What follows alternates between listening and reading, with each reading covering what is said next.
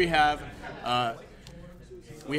a Grand Master of Armada, the 2017 World's Champion, Norm Weir. He is a squadron savant. Absolutely. And I don't know about you, Jordan, but I've played him a bunch of times. We play test with him all the time in Toronto. He's since moved away, but I've never seen another player play squadrons quite like Norm has. Absolutely. I had the pleasure of playing him last Nationals. I did manage to eke out a 7-4 win, but that wasn't because of squadrons. There was some Magic Demolisher luck that happened, but I'm always impressed with how he plays squadrons. He's one of the people I go to for advice and information about how the meta is evolving, and I have great conversations with him. So, in fact, my list today was very similar to what he has. Now, I gotta give big props to Victor. Victor. I'm calling this the Victor Sloane special because I stole it from you, and it's been shared around the GTA community. But so this is Norm's list we're talking about, right? Right, but yeah. This is modeled. My list is very close to this, and again, Victor was the one who really pioneered it. So I watched him play it spectacularly against two of the Gallant Haven lists, yep, or whatever name you would like to call it. So we're going into the beginning of the game. We have, looks like Nick ended up being a second player. Norm's list has a bid of 398 points versus Nick's 386. This is a list that's become a lot more popular lately. I've been seeing it a lot on regionals, the recent Nationals and Gen Con tournaments. The Ackbar so-called Super Pickle with a lot of flotillas and a lot of squadrons, especially the linchpin of the squadron game for Nick's list. We're talking about Nick's list now. Is those two VCXs, and the bid is high for a list like this because they want to go second. Which is surprising. I would have been, if someone told me that last year someone wanted to go second with this list, I would have called them crazy. But here we are today. The VCXs are a fantastic Rebel squadron, throwing respectable AA dice of 3. Very tanky, and with relay and strategic keywords on them, they provide such great token manipulation and such a boon to the Rebel Squadron games. With the cheap flotillas allowing for cheap activations anywhere on the board, they are a fantastic Rebel Squadron. Sure, they do suffer from heavy, but when they're just there to help move your squadrons and maybe get into the fight, they're just awesome at it. So you see on the screen now, the objective chosen by Norm was Intel Sweep. Of course, Intel Sweep. The objective, it's the one of the blue objectives in Nick's objective repertoire. So after placing down obstacles, starting with the second player. Yeah, there's five objective tokens going to be distributed. Starting with the second player, they're gonna put an objective token down. Has to be at least distance 5 or greater from each player's edge, and then goes second player, then the first player, second player, until all 5 tokens are. And I believe they also have to be further than distance 3 from each token. So after that, then each player has to choose one of their ships to be an objective ship. After that, so that objective ship, during the course of the game, anytime that ship is within distance 1 of an objective token when it activates, it can pick that objective token up. At the end of the game, the player that has the most objective tokens gets 75 points added to their MOV. And then going back to the VCXs, these objective tokens can be manipulated by the VCXs, where Norm does not, unfortunately, have a strategic squadron. So these VCXs might be able to steal something that Norm might be able to pick up. Now, again, with the second player advantage, you get to place 3 closers to yourself. So you are more than likely to secure 3, but there is the potential that he could steal another one from out of Norm's nose and just make it that much more difficult for Norm to complete that objective. Yeah, so strategic has really been a boon to, I think, second player lists. I know before the release of that second Armada Squadrons pack. At least a lot of people in the Toronto area have just aggressively been bidding for first, and again, like that's why Nick wants to go second. Not only do you have activation advantage, so you have 5 flotillas, as well as your Super Pickle. And just to give a quick rundown as to the upgrades on the MC-80 Assault Cruiser with Admiral Ackbar as Nick's commander, you have an Intel Officer. So that's really good for ships, that do one big punch per turn. Kind of, normally if you only have one ship that does a big punch, then if your opponent has ECM or you're not lucky enough to roll an accuracy, well, you just, you use your brace, you use all your defense tokens, you're laughing. But the Intel Officer, every turn forces a choice. This was a big attack. Do you want to spend your one? Do you think you're going to be able to escape my arc the following turn after you've burned your brace or burned your redirect? So Intel Officer, I think, really vital in this list for Nick. Also, very tanky, this ship. It's got both reinforced blast doors and redundant shields as the defensive upgrades on the MC-80 Assault Cruiser. Redundant shields, the one that makes you regenerate 1 shield at the start of each turn, and reinforced blast doors at the start of the ship phase. At the start of the ship phase, you can discard up to 3 damage cards from your ship. Now, going on to the offensive suite of that MC-80, you've got leading shots, XI7 Turbolasers, and Defiance. So when it hits hard. Leading shots is there to make sure that the one shot that list takes is consistent. Absolutely, and again, don't forget Ackbar's ability. Just adding those 2 red dice from long range with the XI7s, the consistency, even at long range, you're having your leading shots. Defiance would allow you to add a blue dice and therefore turn on your leading shots, meaning your red dice become very, very consistent. And I have had I would say the honor to practice against this list, and I was running something very similar to Norm, and I was terrified of it. Now, there are ways to beat it. I did get managed and kill the pickle, and if you do kill the pickle, the game is probably over, but between redundant shields and blast doors, it's going to be incredibly difficult for squadrons to tear through there. On top of that, there's going to be CommsNet, engineering tokens being thrown over there. Sorry, we just got a little more information from the table. Norm has selected his Demolisher as the Intel ship. Demolisher moves speed 3, is, I'd say, rather maneuverable with navs, especially for an Imperial ship. Just a sec.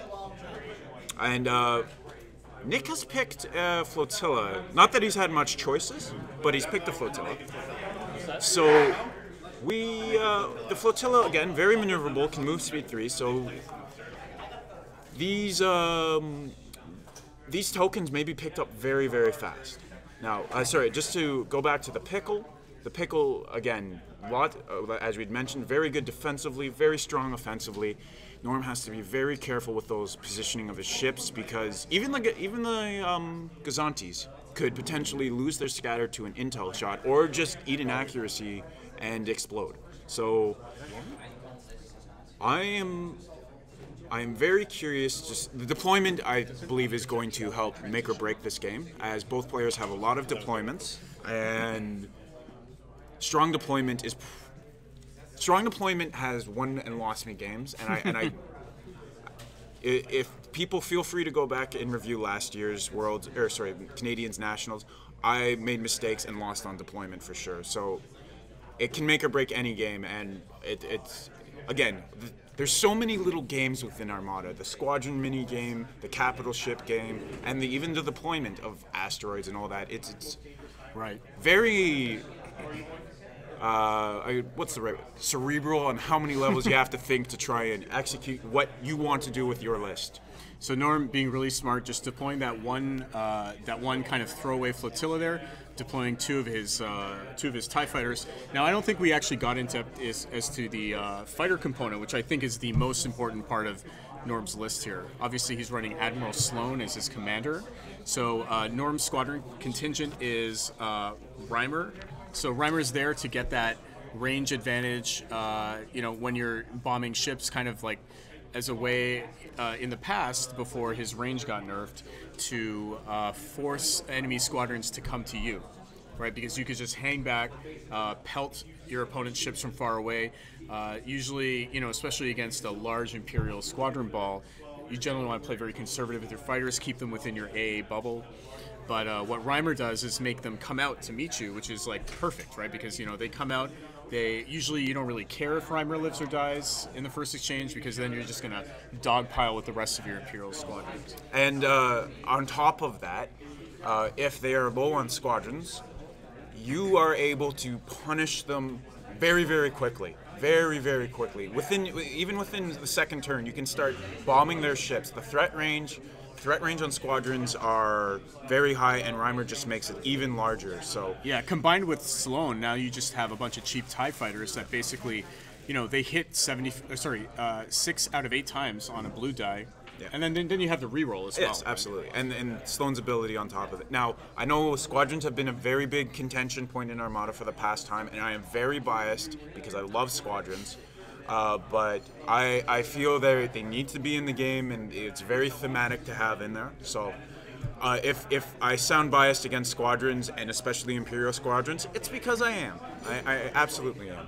So Norm, just continuing Norm's squadron contingent, we have going after Reimer, we have Maarek Stele, 3 TIE fighters, Howlrunner, Mauler Mithel, Saber Squadron, Colonel Jendon, and then rounding it out, Black Squadron. So Norm has been kind enough to mark all his unique TIE fighters with those little marker tokens. So it'll be a little bit easier we can't quite clearly see. We have some table audio, so hopefully the 2 players will verbalize which ship is attacking which. But you see very classic deployment. With Norm, you have 1 flotilla going one way, 1 flotilla going the other way, then you have your fighter screen. Just the purpose of having so many fighters, Norm does have 10 fighters in his squadron contingent, is you're allowed to just deploy those fighters, see where the enemy is deploying, and then usually the Demolisher is the last thing you drop, because that's your flanker, right? That's your hard hitter. You want to take advantage of that weak flank that your opponent just doesn't know where you're going to go. So that's the idea behind deploying the way Norm has. Now, if I remember correctly, Norm will have 10 deployments, and Nick will have 6 from his ships, and then I forget the squadron numbers. He has 10 as well. So he might not be able to get that incredible Demolisher flank, especially since he's going first. He made his first deployment, and Nick out kind of deploys him, which is when the last thing that's going to be deployed is potentially the pickle. It's hard to react to that. Now, Norm has deployed his 3 flotillas in an interesting fashion. He did this against the Gallant Haven very strong lists that he in fact won Worlds with, where he's looking like he's trying to split his flotillas up and potentially split the fighters up. Now, with both players having relay, that might not happen. You might see a big fur ball in the middle, but Norm and I have discussed ways about splitting certain fighters off, allowing them to go chase down and maybe hunt some activations, so that we could potentially see that. So most of his TIE fighters have been deployed out on the field. I believe that is Saber Squadron, and at the top, I think that is the Maarek is out on the field as well.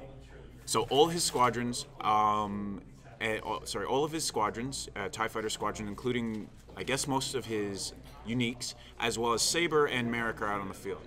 So I found in my play testing that the Jendon placement Jendon and Reimer placement have been incredibly important. Jendon being the slowest squadron, but having the most impact. Okay, so Jendon's hidden nicely, tucked away. Usually Jendon is there to double tap either with Maarek Stele or Saber Squadron. At least that's how I've been playing it. Yep. Those are your 2 most powerful. Like Maarek Stele is there basically as like a fire spray with upside. Yeah. And Saber Squadron has Snipe 4 and Swarm. So there's some lists that have like for example, like one variation of the Super Pickle list is, well, the squadron contingent is Jen-Ors, a bunch of escorts, and Jen just sits in the middle of an escort bubble, you know, thinking she's all safe. So that's what Saber Squadron is there for, just to kind of come in and assassinate an intel ship or a ship that's being protected by an escort bubble. Absolutely. That sort of thing. So, you know, those are your two primary Jendon targets. So for those people that don't know, Colonel Jendon, the Lambda Shuttle unique pilot, he has an ability that when the Jendon activates, instead of attacking, he can choose a squadron that's distance 1 to 2 away from him, and then that squadron can attack but not move. Yeah, and being able to tap Saber twice, you can assassinate most double braces, especially when you're rolling 6 and 5 dice. You really, like, it has allowed the assassination behind these huge escort balls. So I was very pleased with Jendon. I could fly the relay again. Relay 2 was fantastic. I could fly my flotillas off, be able to relay. I protect Jendon and just try and win the squadron game. And, you know, it worked. I lost some of the squadron battles a little bit because due to misplays, but I love this squadron ball. It is very strong. It's going to suffer to the Super Pickle AA, for sure. Those ties may evaporate. And even those flotillas, that is a lot of black dice being thrown at them. So Norm is going to have to really watch out for the AA screen that's coming his way. Now, let's talk about these Z's. Z's have been my bane. There is a quite crazy player that in our local meta, Mr. McKenzie, he has pioneered Z's. And I initially thought, oh, these are cool throwaway squadrons. No, these have been my bane. Maarek Stele has died to 2 Z's. Really? Because, I mean, I've tried Z's, and I just thought they were worse TIE fighters. Maybe I didn't try them enough. No, they are potentially worse TIE fighters, or they are your bane. Yeah. 3 red dice can be scary. Well, now I will say that the variance on red dice, I mean, if you're lucky, I think you just play Z95s. Because I've seen a Z95, you know, so-called delay screen absolutely tear up an opposing fireball when they're rolling accuracy, double hit. You know, with the swarm reroll, you add Blount into the mix. Blount is in here. Yeah, Blount is in fact in Nick's list here. They can be unpredictable. Yeah, but they are such a good delaying force. And you know, I'm not going to try to show too much bias in this cast because I do love my Imperials, but I think Z's are very comparable to TIEs, possibly better. But, you know, I do have an Imperial bias. So, yeah. What are the upgrades and variants of the Gladiator? Both of them are the 1 version. So the Gladiator is Gladiator 1, and the VSD is also a VSD 1. The upgrades. So the Victory Star Destroyer, it's the VSD1 with the black dice and the red dice. The upgrades on that, it's just like a very lean carrier. Yes. So, yeah. 89 points about. Yeah, 89 points. It has expanded hangar bays, has flight controllers. So the main the main job of that ship is to just push squadrons around. Especially with the release of Sloane and the viability of TIE Swarms again, because of her. You want to, like, the Imperial doctrine of overwhelming alpha strikes with your squadrons is probably the best strategy when you're pushing imps around. So what you want to do is you want to activate a lot of fighters all at once. You have your swarm reroll, you have your extra blue die from flight controllers. You know, that is I think the major power behind Imperial squadrons. So that's what you want to do. So on top of that, with the VSD carrier, you have quad battery turrets. And the quad battery turrets is there simply to give that VSD a little bit of teeth. Because usually, you know, you don't have any dice modification. You're only throwing 3 dice most of the time against another ship unless they're foolish enough to get close to you. So it's a way to kind of make it more than just an afterthought.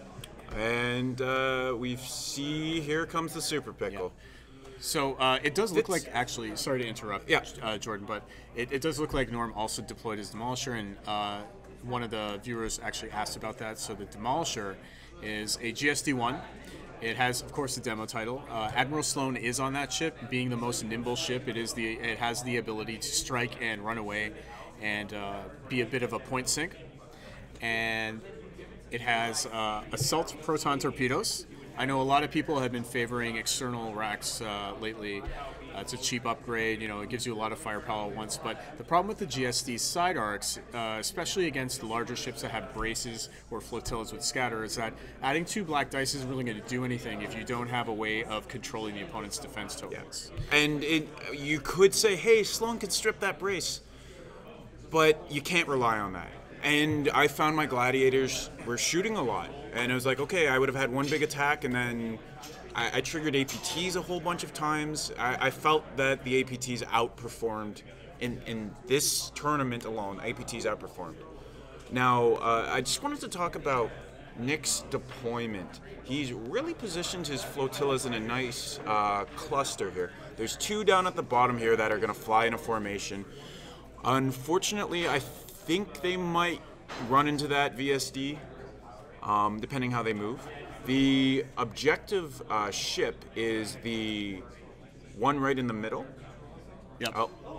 The objective ship is in the middle, and the 2 other flotillas are moving in there. So there'll be a small little dance. The initial movements, I feel, have to be done a little properly, or you're going to have ramming. But once you get out of there, then those things may be spamming squadron commands the whole game, and we're going to have a big furball of these. Anyway, both players are ready. Both players are going to be starting to make their commands soon. Yeah, so remember, Norm is first player. He's going to get the first activation. Now, based on the arrangement of Nick's fleet here, what he's going to try to do, he's got 2 strategic squadrons.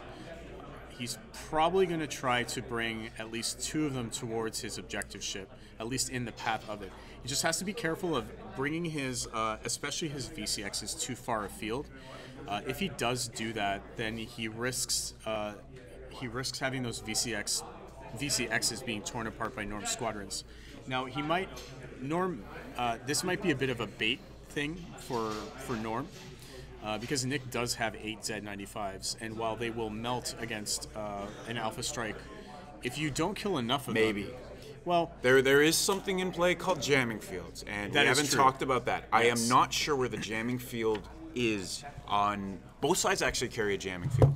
Now, jamming field is a rather interesting card, as it, it has recently come in as squadrons have become a little more prevalent in the meta. There are people have been concerned about, I just lose all my squadrons, I die. But I don't like squadrons. I don't want to bring a whole bunch of squadrons. Now, jamming fields protect your squadrons at range 2 and potentially hurt your squadrons in terms of their offensive capabilities. They will, at range 1 to 2, any squadron that is attacked or being attacked will have that attack obstructed, meaning the opponent will lose a die. Now, what this potentially means, it's just cutting into the potential offense that Norm's going to throw out. Now, don't get me wrong, Norm is going to be throwing out 5, potentially 6, or anywhere between 4 to 6 dies with his big alpha strikes. However, the more you take away from those dice, the potential that you might not kill a Z. If you don't kill a Z, well, statistically, you're probably going to kill a Z. But with the jamming field, that chance just drops down just enough that Z might live an extra turn. Now, there is Mauler that could come and clean up that 1 health, and there are a lot of little variables that Norm can push to make sure the Zs die. But with a little bit of bad luck, those Zs could screen just long enough to protect his capital ships. And in turn, Z's potential damage could go from 0 up to 6. And that's crazy variance. It's all over the place. I'm personally concerned for Maarek Stele, because he has known to be allergic to Z95s in every single of my game. So, yeah. Anyway, so it's good. The squadron's going to be interesting with the placement of these jamming fields, and we could see this dragged out for much longer. I am going to potentially say Norm is going to crush through those Zs, but it may take way too long. So this is Norm. He just activated his VSD, did a concentrate fire command, banked the token. Now he's going to just go ahead and move his ship. Traveling at speed 2, I believe, is going to overlap that Saber Squadron. Of course, Nick is going to be able to place that wherever he wants around the VSD. It being an interceptor, I don't think it matters all. Especially with snipe, because being the extra 2 range on your attack, you could be across, well, not halfway across the board, but you could be very, very far away and still impact the fight. Yep. So, not that big of a deal. Now, the plan with the VSD, I don't know if it's going to get into the fight, because we haven't talked about engine techs on the Pickle, and that thing surprisingly will dance with that. It's scare 3 movement with a lot of being, especially when he's navigating, will be very scary. Yep. So especially with it getting past tokens to it, it can consistently do that. So that Pickle, if anyone's played it without engine techs, you might be like, oh, this is so slow, but I got huge arcs, so I'm fine. But this again, it's terrifying. All of a sudden, you could be facing a broadside and you not even being prepared for it. So first off, Nick is going to be doing the flotilla dance, getting all these activations out of the way, moving tokens between each other with CommsNet, potentially activating some squadrons, getting those VCXs grabbing those tokens. Right. We'll see with the other ones. And now we're in the first, I'm going to say maybe 1 or 2 turns of jockeying for position. The Pickle's going to want to be able to get in and force the opponent into its arc. It's going to be able to do that as it's activating last. Norm is going to have to be very, very careful. The Gladiator can die in one shot. I think you're a bit too enthusiastic. Yeah, we're gonna have to. Yeah, so the room's empty up quite a bit, so we're gonna have to tone it down. Yeah. Okay. Yeah, exactly. We're not gonna be quite at the level of the Whisper that we did last year, but yeah. So we have starting in a bit. oh, perfect. Okay, we're gonna have some cloud cover.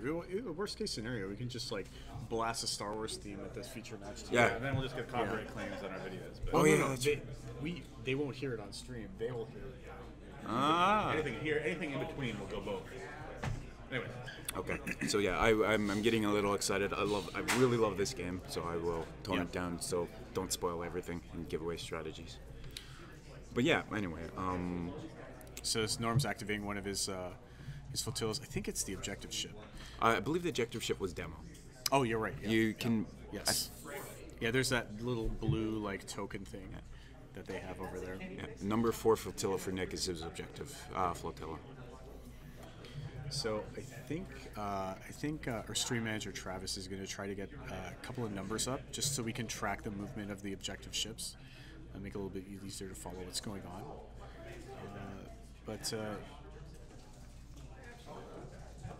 Yeah. So again, we were doing the dance of the flotillas, the early activations. Again, jockeying for position, trying to basically make the opponent spend all their activations. Now, I believe Norm's flotillas are just going to be flying away as they basically have global range for what they can do between relay, so they can move their squadrons, as well as Hondo, which is an interesting card that came out in the most recent wave. And Nick Brown has Hondo on his flotilla. In fact, that's the one he's activated. They both have Hondo. Oh, Hondo. Hondo is a 2-point card of just absolute value. Being able to give 2 different ships 2 different command tokens, and then giving your opponent the other 2 command tokens. Sorry to interrupt. This is spicy. He actually activated a flotilla with the squadron command, using it this turn. Not something you see often. The first turn squadron activation, instead usually opting to bank the token, but moves Jendon into the rock, kind of protect him from being engaged and that obstructed shot. Now, if it is interesting, however, Norm's list, if the Gladiator does do some squadron commands, which it may, there are potentially, I believe, 12 squadron activations. Right. And only 10 squadrons, so they could be wasted, it could be not. But yeah, putting Jendon out there in a really safe spot, the relay is going to be able to affect Yeah. Obviously, I don't have a ruler, but I'm going to estimate anywhere around those objective tokens. Right. Jendon is going to be able to relay, and Jendon's secondary ability, allowing double tap, is a distance of 2, which if anybody has great eyesight, could imagine just a couple inches in from those tokens. So this, again, Squadron's providing a huge threat field there. Right. So now we just. So as we mentioned before, the 2 numbered ships that you see on the screen are in fact the objective ships for this objective. And just to bring it up again, just to remind everybody that the objective is indeed intel sweep. So the person with the most objective tokens at the end of the game gets a additional 75 points to their final score. Grimfleet Slayer. This is not Star Trek. If you want to watch Star Trek, I do believe there is a new series premiering this Sunday tonight. Actually, yeah, I heard. So we've got Norm again activating some more squadrons. Nick activating some squadrons.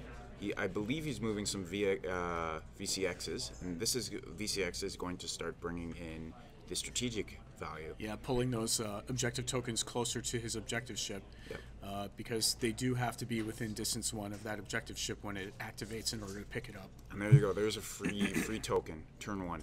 Amazing. Man, I think strategic has really, like, you can't just willy-nilly throw whatever blue objective into your list anymore. But before, I remember a dangerous territory used to be a very popular objective, just because it was the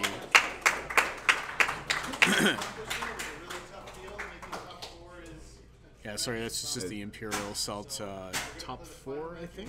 Yeah, they're going into the final match as well. So we're going to get a little bit of sound cover, I think, just to shield ourselves from the players. But going back to the game, Nick's activated his second VCX, brought another objective token. So what he's probably going to do, he hasn't activated his objective ship left yet. So he's going to activate his objective ship this turn, pick up one of the tokens, move forward 1 or 2, and then next turn pick up the second objective token.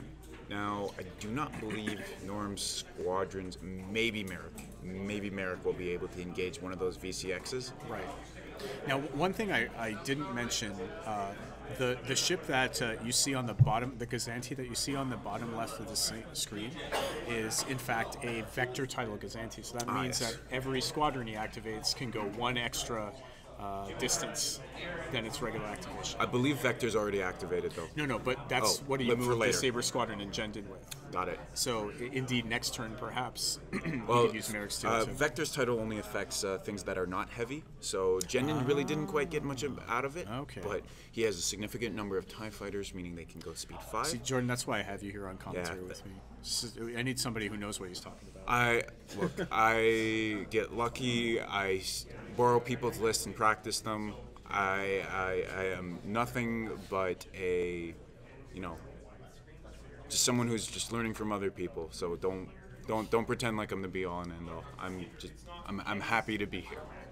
Anyway, so the first objective token has gone down, and he's going to be moving it toward, as we discussed, towards the other objective token. Now, Victor was mentioning Vector. Vector is a very interesting title, and I am unhappy to say that I got punished by it last year. I misread how far certain squadrons can move. Speed 4 and Speed 5, obviously very different, and engagement just adding that extra little range.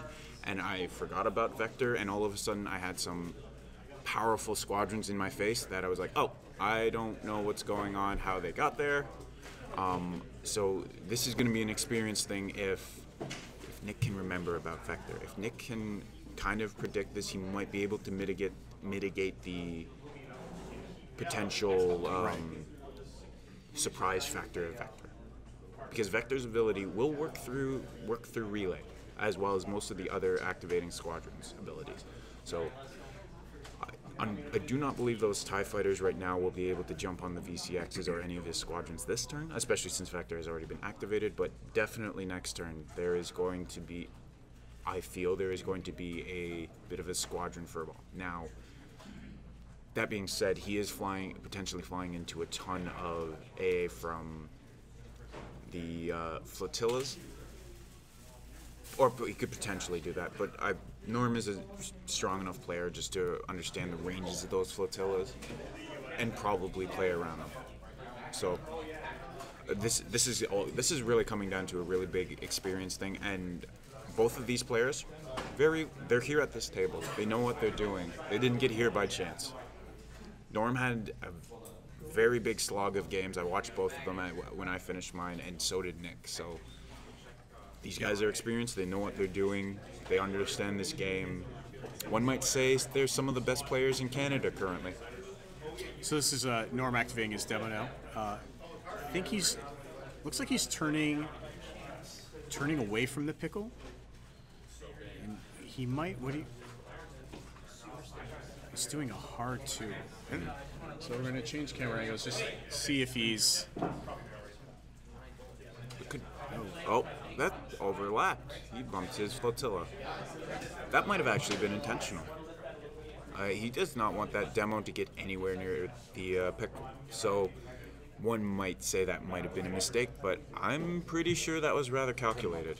He could have not activated his flotilla earlier and let his demo move. So he is trying to get away from that pickle, but again, speed 3, it's hard to run.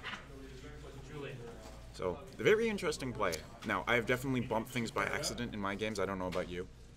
Sometimes it's turned out for the best. Sometimes it hasn't. You think that was by accident? No, I don't think that was. No, absolutely not. I do not think that was by accident. Right. I think that was fully intentional, especially because he activated first. Yeah, but Norm doesn't make those types of mistakes.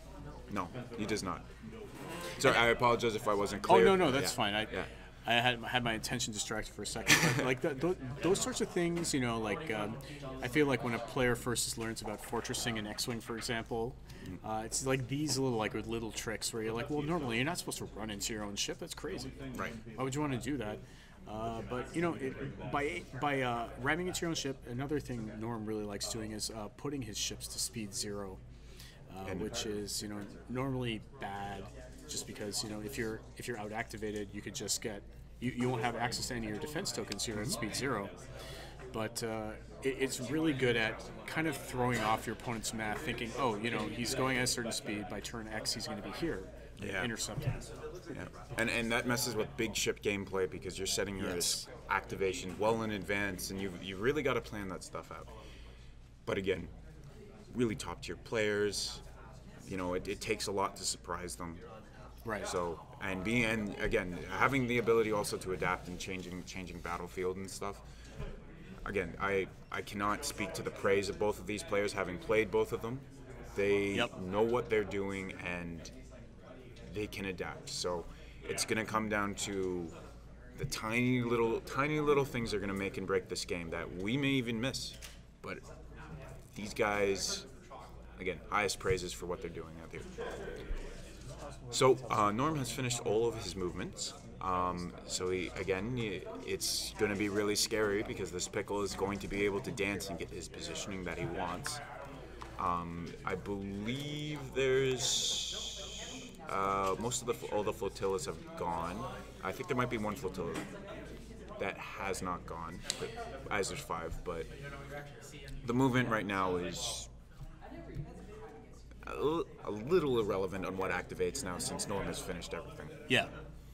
I think what's really going to be interesting is how Norm activates how Norm moves his squadrons in the squadron phase. What sort of trap he's going to set up for his opponent. So Nick did a navigate there. I think it's a hard one turn into the side. Maybe I think he was going to do a much wider turn, but he didn't really anticipate what Norm was going to do with his demo there. Yeah. Now So my thoughts for what's going to be happening, especially with CommsNet, is Nick is going to be spending a lot of navigations for this turn, possibly the next turn. Yeah. Players just right now pointing out where jamming fields are, as again I had mentioned, it might become important. But as you get later into the game, the pickle is going to be wanting to regen shield. So I am going to predict you're going to see a lot of engineering tokens, maybe a nav thrown in here too if it gets close to the board, but just engineering tokens just to keep that thing alive. And with a token, 6 engineering points, and with his redundant shields, just pulling stuff up, Wow, that's going to be tough to punch. I think it's in Norm's best interest to avoid the Pickle entirely. Like, I don't think. Can. Yeah, I mean, the VSD is on the opposite end of the board. The Demolisher is not, even with a triple tap, is not going to be able to take out Ackbar. And he's out activated anyway with an engine tech Ackbar Super Pickle. So I think Norm's best hope is to dive into the middle of those flotillas, take some of them out, win the Squadron war. Now, Norm, he was at the Gen Con North American Championship earlier this year. He made top 4. He ended up losing against a variant of his list, against his so-called arch nemesis, Jeff Bierling, who's running a very similar list. His plan usually against these types of lists, you would just, like I was saying earlier, you just ignore the MC80. You can't kill it. Even if you do kill it, you may pay dearly for it. The advantage you do have is that your squadrons are vastly superior to almost anything that these types of lists bring to the table. So you just try to wipe out their squadrons while losing as little of yours. Try to take out a flotilla or two. Try to deny the opponent their objective, and then just run away. Yep. Now, unfortunately, I didn't hear too much about what happened there, but I've got to say, it's going to be very. Given the positioning right now, Demo might be able to get away from a Speed 3 Pickle. I don't know. We're going to have to see how that plays out. I totally agree with what Norm's plan is. And winning the Squadron game, might be able to do that, but again, Z95s, screening variants. Right. And he's keeping him close to his AA bubble. That's the smart play, right? Keep him close to your jamming field ship. Keep him close to your AA bubble. I will note that Norm, so the 3 squadrons you see in front of you, Saber Squadron, I believe that's Howlrunner or Mauler Mithel. It's hard to tell, but the squadron with the unique squadron with the special token in that group of 3 is a black squadron. Yep. And Drasneta, we totally agree with that. Yeah. It's going to come down to pretty much, I 100% agree with that. Now, it's just Z's have been magic some days, and that Pickle, if you're not careful, Norm is very careful, but sometimes you can't avoid that incredible arc. It is. Now, I will say I have played this Ackbar list before, some variants of this list before. You have to actually be. You can't do too wide of a turn when you're trying to do the so-called toilet bowl strategy, because there have been a lot of times, even as first player with that MC80, I just simply don't have enough turns to finish off something. Okay. And then when you get into a situation where, Ackbar with the engine text goes at speed 3, Demo goes at speed 3. If you get into a situation where your opponent is then running away from you, especially as first player, yes, you just won't be able to catch it in time to kill. Absolutely, yeah. Okay, so yeah. Well, it's just going to come down to how this plays out, but for sure, and I think the chat agrees with us too. It's up to it's yet to be seen if that the MC80 does get enough turns to be relevant. But I think the smart thing to do in this case is just to avoid that MC80 altogether. Yeah. Now, if he is spamming navigations, there is the potential for the MC80 to come around and then just start laying flak down onto those TIE fighters. That is true. And 2 blue dice with leading shots. That's a little secret that not a lot of people know about leading shots. You can use it on an AA dice. Yeah. So this could come down to, well, I don't want to project too much because we've made a bunch of projections now, right. and I don't want to be called out every single time I'm for wrong. Sure, yet. Yeah. But the potential for the AA to come around if Demo and the VSD do not engage, right? That could be a huge factor. Again, firing at every single squadron. It could be very scary for Norm. As 1 health, potentially having most of your squadrons reduced down to 1 health. That makes me nervous. And that was one of the big things about TIE fighters that have always been a problem, has been if they don't die to squadrons, they might just die to AA.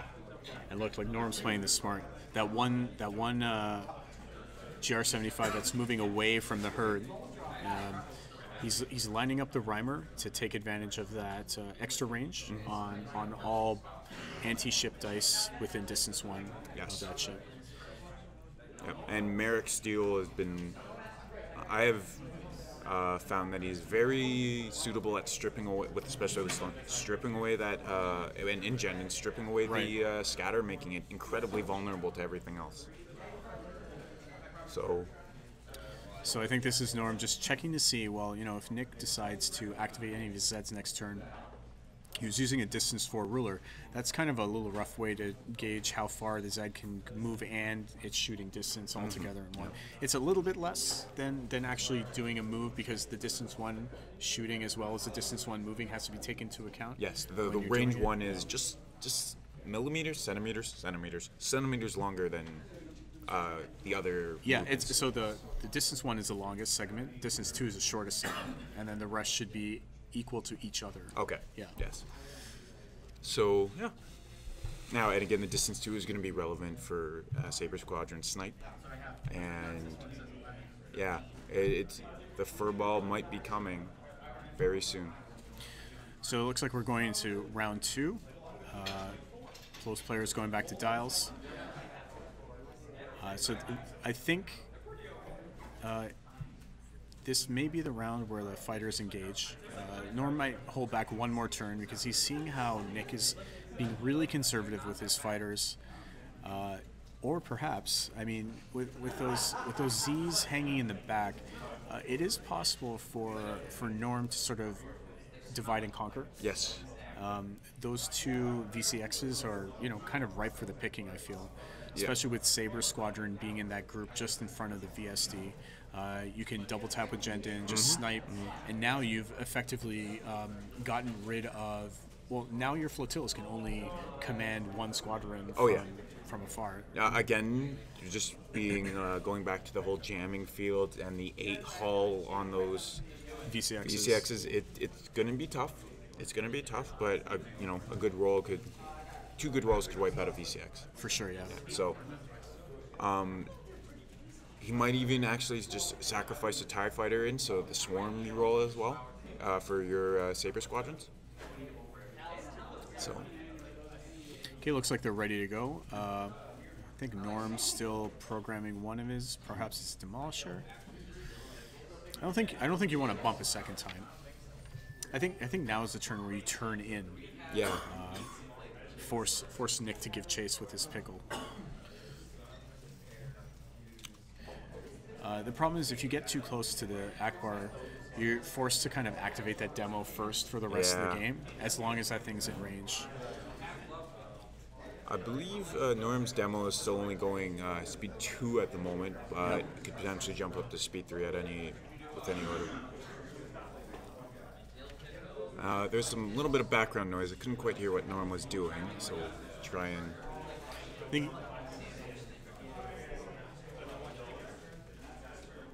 So it looks like a Hondo.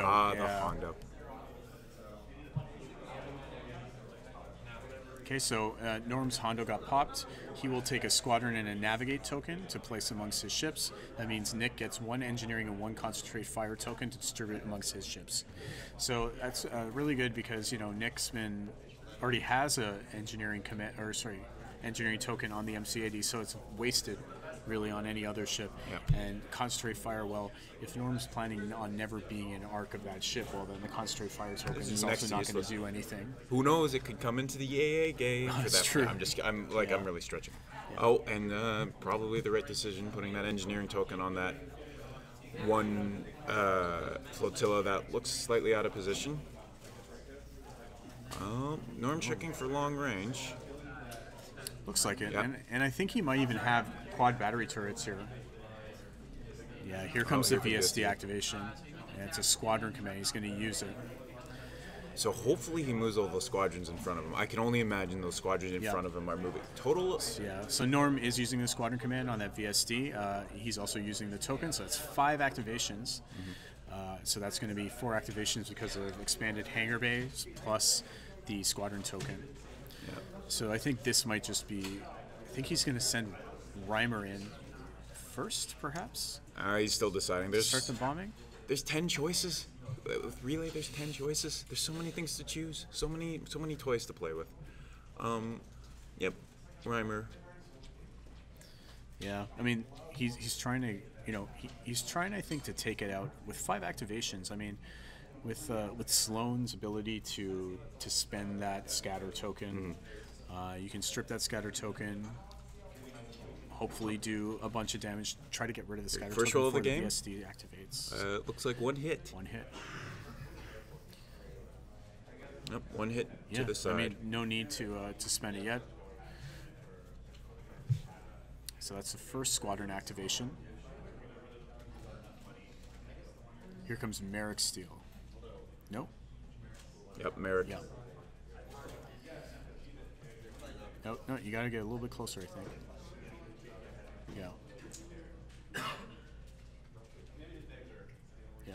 And to then get that Reimer bubble there. And you can see the chest rolls coming into play, making sure he doesn't remove that hand. Yeah. That almost messed up a couple of my games today where I was like, I'm going to set it. And I'm like, wait. Okay, so... Yep. So Norm is going to re-roll with Maarek's, and so he apparently got an accuracy off of the re-roll. So Sloane is spending it to spend the scatter. Making Nick unable to use it and exhausting it, and then he takes a crit too. Crit was capacitor failure. Yeah, it's not really all that relevant on a flotilla, but it's what capacitor failure is when a hull zone has no remaining shields. You can't recharge shields there. You can't move shields to it. You can't redirect from it. So not all that relevant for a flotilla, but still that's 1 hull damage done to the flotilla. So here's a relay activation as his 3rd activation. So 1 of 2. So he's going to relay his own Jonas, and he's going to move into distance 2 of Maarek, so Maarek can basically double tap. Yeah. Okay. So here's a roll. So it looks like accuracy got rolled again, and then Maarek's going to change that there. Yeah. So goodbye. Goodbye scatter, and here's another crit. Like this is why Maarek is thrust control malfunction. Do you remember what that is? The last yaw, adjustable yaw is thing is -1, yeah. 1, yeah. So now it's just a dumb fire missile. So now there's two hull damage on that flotilla. So like Maarek is insane. Yeah, with Sloane. Like it is a risk-free reroll when you reroll. Absolutely. First time. Now, of course, I didn't place as well. I would have killed a lot more flotillas, but Maarek and Sloane weren't cooperating as well today. Now again, they were having a lover's spat. Oh yeah, but that's in the past, and again, I'm really just joking. I think that not only it's great for going after almost every ship in the game except maybe an MC-30, because most ships have 1 token you want to get rid of, 1 big token. Norm deciding what to do now. So this is his 4th activation, I think. Yes, he's Jendon, Reimer, and Maarek. Jendon double tapping Maarek as well. Yeah, so this is Saber Squadron coming in. This snipe ship. Okay, so now we have to make sure Norm remembers the jamming field is in effect. Yeah, there you go. Dice, Nick being helpful, saying that, yes, there is a jamming field there. So 5 dice is still pretty scary. Yeah, and it is... Ooh, can't tell. I think that was 2 hits? Yeah. 2 hits. So 5 dice because flight controllers, as well as Howlrunner. So it would have been 6, but this jamming field. So again, 8 hull, it's down to 6 hull. It's going to get some value for a turn or 2. Yeah. I'm hoping there is a bunch of... oh no, I don't know if Nick's Z's can reach. So this is Howlrunner activating, and now this is quite smart. He's using Howlrunner basically to lock down both VCXs so they can't move away and use their strategic, kind of forcing Norm to come in with. Sorry, he's forcing Nick to come in with his Z's. Z's only have a movement of 3, and there's no. Oh, they attack first. Yep. So this is Howlrunner's attack. 2 damage. of course, it would normally, fourth hell from any. Normally would have been 4 attack just because of the flight controllers again, the jamming fields. So two things quickly. First the attack. Did you not get quads? I think the VSD was going at speed 2. Oh, okay. And the flotilla was going at speed 2. Pickle, or sorry, the first casualty. Now, two minor things right now. As a squadron player, I was curious about. I don't know if those Z's can reach Howlrunner. It's hard to tell from this angle. They only go speed 3, so potentially. But this is a really small thing that may have affected it. Norm could have moved his Howlrunner in first to engage both of those VCXs. Then moving in with Saber to get the Swarm value. Again, it's 1 reroll. It is a little minor, but sometimes these things make or break. So just a little minor optimization thing. Again, we're sitting back here. I'm rested, relaxed. I don't have a panic and neither of us have a panic. But these are just little optimization things that could affect people in the long run. Whether it'll affect this game, 1 damage, you never know. But so I just wanted to mention that Norm's up 20 points because the flotilla that just died was the Hondo flotilla on Nick's side. Yeah. And he didn't get the Hondo value. Oh no. Yeah. Yes, and one tier was shed. The I guess the clone Hondo, the fake Hondo, imposter Hondo. Yeah. But yeah, so Norm really now I think is going to start locking down this squadron game. Again, variance on the V's is incredibly crazy. I mean, the ball is now in Norm's court. Now, the thing is, Norm's flotilla, I believe it's the Hondo flotilla, the one that got bumped by the Demolisher. Mm-hmm. That thing is probably just going to get smeared by the MC-30 at some point. MC-80. Sorry, the MC-80 at some point. But that's it. Yeah. Just as scary. Yeah, and remember, this is the final table. It doesn't matter how much you win by, you just got to win. Mm-hmm. So it pays to be conservative here. Yeah, absolutely. Oh, I'm not sure what happened. Just probably dropped big, but yeah. So this looks like the VCXs are attacks. shooting at Howlrunner. Yeah, so there was a squadron activation. Yeah. So the second attack was 1 damage. Of course, VCX is only throwing 2 dice because of that jamming field. I can't. Did he get an accuracy that second attack? I think he's he hasn't. Unfortunately, Norm hasn't spent his tokens on Howl, so looks like he's just going to take 1 damage. Yeah, I think it is indeed 1 damage there. Potentially. Yeah, there he goes for the token. Okay. Yeah. He just grabbed it. So this one, the scatter has been spent. Now, I believe Howl might be in range of two flotillas. So she could potentially eat 2 black dice here, or 1 being potentially scattered. Well, one is going. If one might have to be scattered, right? Lose it, burning your scatter, or I guess the Z's could also engage her. Nick's probably going to hold off on those Z's just to see more of how the squadron, because I can only imagine those flotillas have squadrons keyed up. Right. Unlikely the demo, but you never know. Oh, demo started at. Norm just mentioning demo was started at 3 and then dropped to 1. Yeah, with a nav command and a token. With a nav command, that was So that demo is sitting tight for the meantime.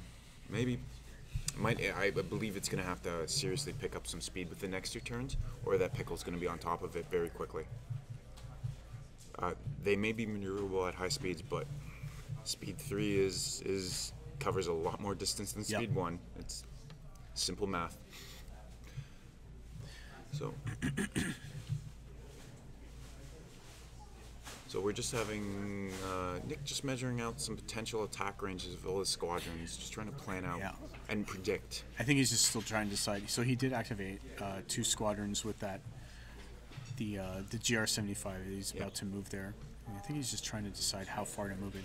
He needs to clear some space so that the objective ship behind it can then move on to the objective token and pick it up. So Right now, Nick, I believe, has 2 objective tokens. Yes. Yeah. But he's... yes. Comsnet Flotilla. Oh. So, yeah, the Comsnet Gozanti he just activated there passed a Navigate token to the demo. Oh, okay. So the demo might... prediction, demo might have a Squadron command queued up. Maybe. But yeah, now that there's a nav token on demo can probably get out of range of that pickle. And as has been discussed in the chat, that deployment may have just made or broke this game. But again, we're way into the future here. Way into the future. Yeah, it's still turn 2. A lot of things can happen. But as any Armada player knows, you predict the worst because that might happen to you. Yeah. Okay, so Nick just activated his objective ship. His command was the Squadron command, so that's going to be 2 Squadron activations he'll be able to do. He's moving 2 squadrons, so one of his choices are his Z's or his ZA's Blount, and I am not sure where Blount is.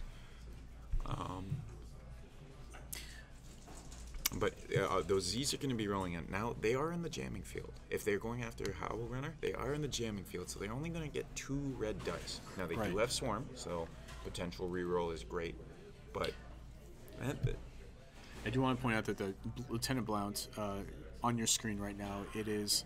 If you look at the 2 black Z95s that are sort of like at the top of the screen, it's the bottom one of the 2. I think that's Lieutenant Blount there. So Blount is in position, potentially in position. He has range 1, I believe, to help him with rerolls. So these Z's get between Swarm and Blount. That's 2 rerolls on red dice, and rerolls make red dice work. So now this is the Squadron game coming into play. A lot of little decisions. Positioning is so key. Now, I will say,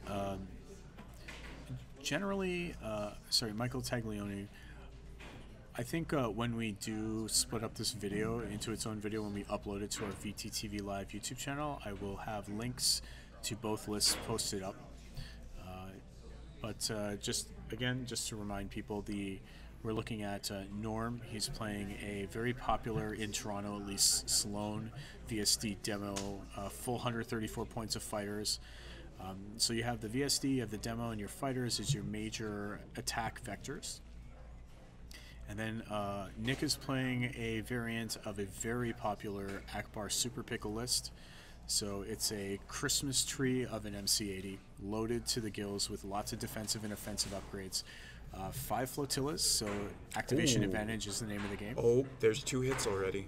And an accuracy, oh my god. Yep, brace. This is crazy. Okay, again, this is just the huge variances, and I'm always on the receiving ends of this kind of stuff for my scatter races. The salt is showing a little, but... I can't remember the last time my scatter races ever actually scattered anything. But scattering red dice? Oh, man. Anyway, so that was just one. I believe he has another one coming in there, and I believe this is... I'm not sure which... This is the objective ship that's activated. That's activating the 2 squadrons. So 1 squadron has been activated, and now Nick's trying to get his 2nd Z95 into the fight. This could be the end of Howlrunner. Even if he doesn't roll, he needs to roll a hit. If he rolls a hit, with Howl being at 1 health... Oh, wasn't Howl's scatter spent from the previous attacks? Oh, does he still have a scatter? You're thinking of, I think, VCXs. The previous... Maybe was it the previous round that he was activated? I don't think so. I think the VCX is activated this round because they were rolling stuff. But we'll see. We'll see. But again, 2 red dice. We'll see what happens. Swarm. I don't think that's a double hit again. Oh my god, that's... Oh, apparently it wasn't active. Okay. Right. But again, a double hit... If you're looking for a rebel screening force, these are the silliest thing you can do, but when they work, It's a bit counterproductive though when you're basically activating them 2 at a time.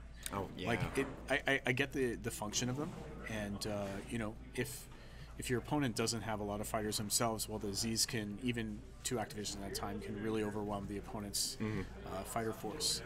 But I think Norm, you know, he's using Howlrunner as a bait. Like if he had just thrown a regular TIE fighter up there, I don't think Nick would have taken the bait. He needed to have, you know, given Nick something that was like a bit of a prize. Yeah.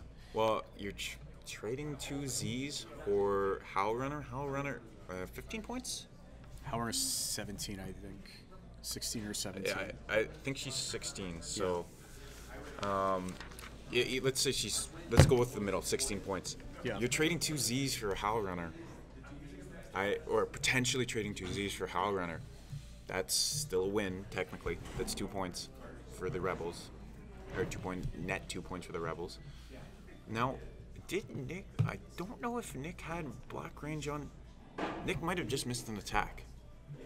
Nick might have just missed an AA attack on Howlrunner. I don't know if that was in range or not, but I'm a little... I'm hoping I'm wrong, and he missed, and Howlrunner was out of range. But that is a one attack getting that scatter spent. Ugh. Then these little mistakes might be starting to add up. But let's just say that it was out of range for the time being, and keep our fingers crossed. Okay, so we have another, I believe, a Gozanti activation. Probably the top one. So that's the one in front of the Demolisher that's activated? Yes, I believe so. I just need Norm to say something, maybe into the mic. Or maybe he's just pre-measuring. A lot of that going on, pre-measuring, just to really try and plan out the stuff. Again, Squadron mini game. Well, a Squadron game, especially when you have you know, a bunch of ships that really care about being distance X from something else. You know, it does really pay to take your time to, you know, figure out where you think your opponent's going to be, where you think your main fighter ball is going to be. There's been a lot of times where, you know, especially with guys like Mauler, Mithel, I'll send them too far afield, won't be able to activate them. I'll move them into a position where they can't take use of Howlrunner's extra die, you know, so I think it's really important to take care of that. Vector activation. So this is going to be the potentially surprise 5-movement TIE fighter. Yep. So, yep, relay activating. I think this might actually be Mauler Mithel here. Yeah. We'll see what happens when if he picks up his squadrons.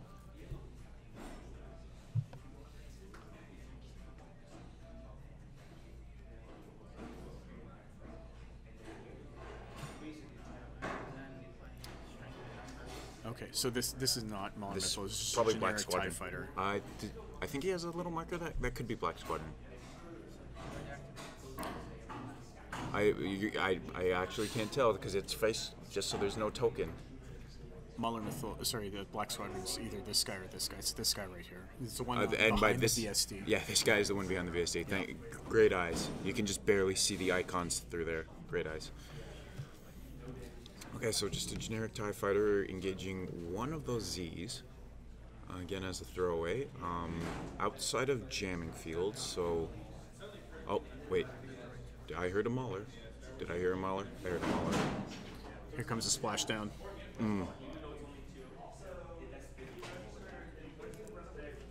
Victor, is your favorite squadron Mauler Mithel? No. Oh. My favorite squadron is Maarek Stele. Good point. You know, Mauler Mithel, I just get too greedy with him. Oh, I know. I just jump him in the middle of like a Rican ace holes list, and then just he does his one damage, and just gets melted. It's melted. Yeah. Okay, so this is Mauler.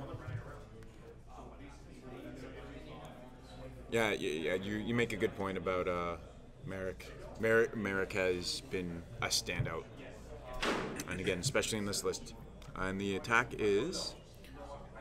I believe a Z just exploded. Yep.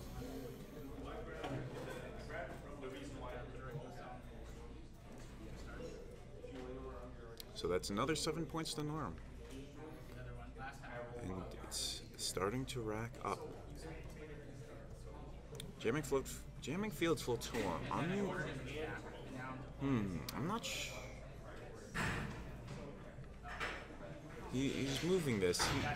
I don't know if that is what I would consider. If he's doing squadrons, I would definitely want to activate some of the other ones first, right, to keep the jamming fields away.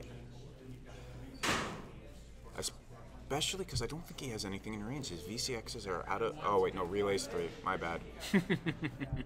Relay is medium range, so he could get some of those Zs activated. Okay, so I'm going to take that back.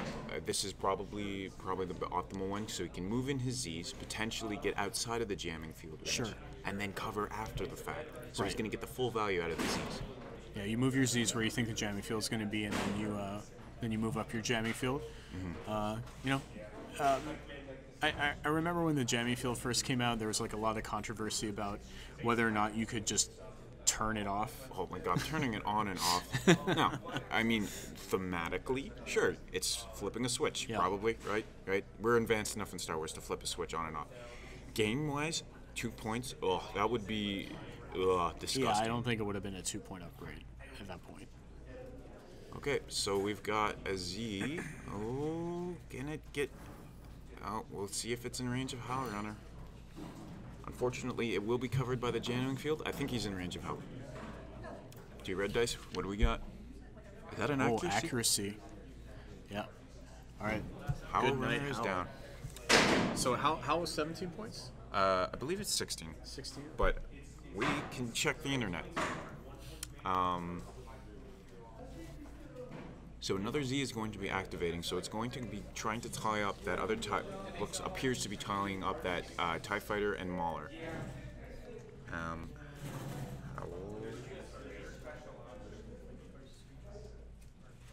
So now Nick's just checking to see what other Zs he can activate. Take a look, it's just in range. Okay, so but he has his VCXs, so maybe he's not properly forgetting about Relay. No, I think he remembered. Okay. Yeah, here he goes. Howlrunner is 16 points. Now, I would like to point out how sad it is because I typed in HOL and Howlrunner came up as an auto-suggestion on my Google keyboard, so I have looked up that card. And you don't even play X-Wing, and I know a lot of people play Howlrunner and X-Wing. Oh, yeah.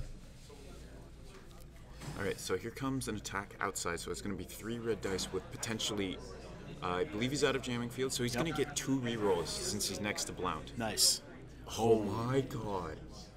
Boom. It's an accuracy. All right, so that was Mauler Mithel taking 2 damage there, so 3 damage with an accuracying the scatter.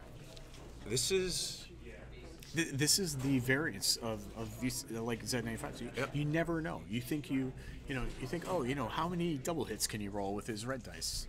It turns out you can roll quite a bit. Yeah.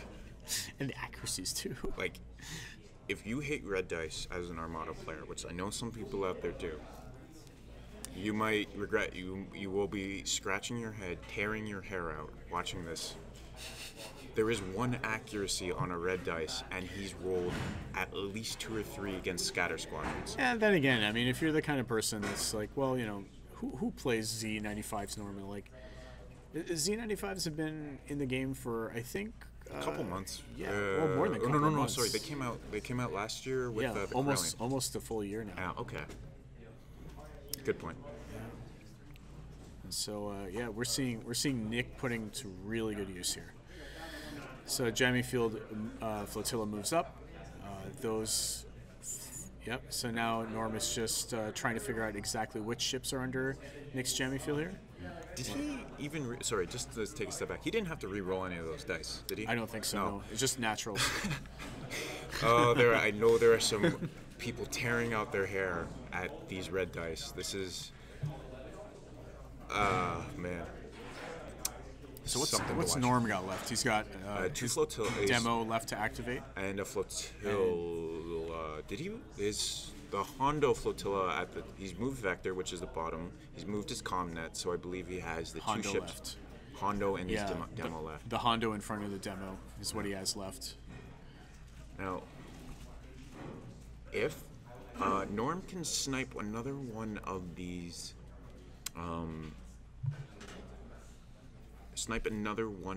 Corvettes, or sorry, these GR75s, and reducing the activation.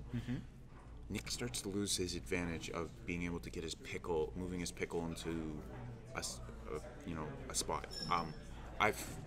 Again, I'm going to be talking a little off in my own world, but as a second player, I've always struggled to figure how to go about forcing bad decisions on my opponent. And that's what Armada is all about, I think.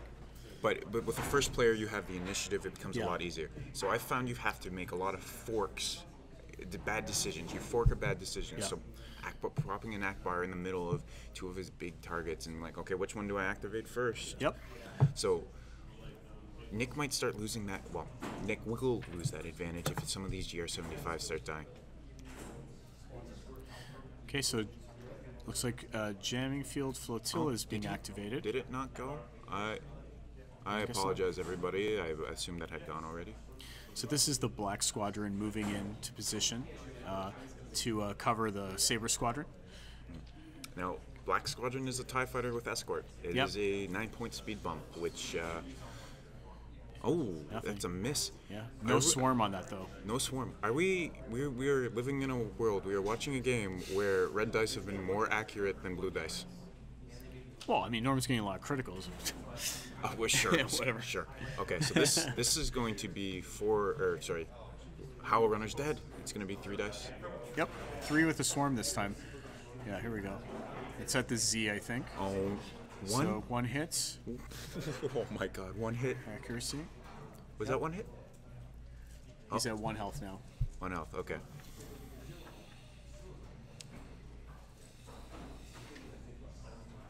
This is fantastic to watch. Yeah, I mean, some people say squadrons are boring. I kind of like them. I mean, when you see good players, both Norm and Nick they seem to be very good pushing the squadrons around. It becomes enjoyable. It just doesn't become a one side just completely eliminates the other squadrons by turn 2 or whatever. So yeah. Definitely. Some people still may hate that squadrons, but I'm very biased. Squadrons have always been part of Star Wars, and I agree. It is another game within the game, and it is there's such a for me, and I can't speak for everybody here. There's such a cerebral level on top of how you're positioning all your capital ships and how squadrons can affect everything. Right, is just awesome to watch. Okay, so. Norm's got a Gladiator left. Nav Command is going to use it this turn. That Gladiator is currently at speed 1. I think, he's probably going to accelerate, yeah.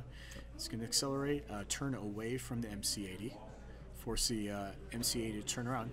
Now, what I want to point out, actually, is that if you look at the arrangement of the flotillas on Nick's side, they've almost cut off the MC-80 yes, they have. Doing a tight turn into the center of the board. Yeah. So here's the Ackbar. Yeah, he's going to spend it. So now he's speeding up the speed too. If he wants to clear that flotilla, you might have to juke a little bit out of the way. No. With the 2 clicks, he might be able to. But I feel like he still can't.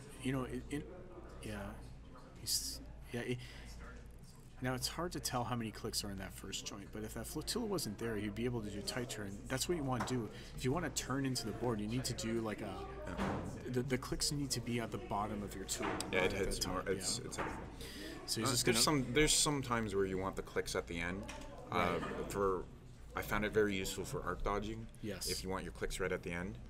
But if you need these tight turns now. I mean, your goal right now is, as the MC-80, is to get back into the fight as quickly as possible, and that flotilla is getting in the way of that. Yeah. So, Demo is not going to be in range of that ship, so Norm is not really in danger of losing it, so he's not forced to activate it first thing. And the other thing is now Nick, he's got to turn his MC-80 around, and now it's the front arc that's facing Norm's fleet. Not quite the dangerous side arc that you want.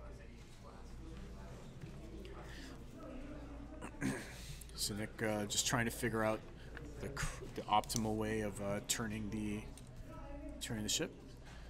And And he's going to move, and then, yep, Nick's is just going to make sure that the ship is not ramming. Yeah, a lot of clearance there, but again, wasn't able to do as tight a turn as he hoped. And now here's the engine tech movement.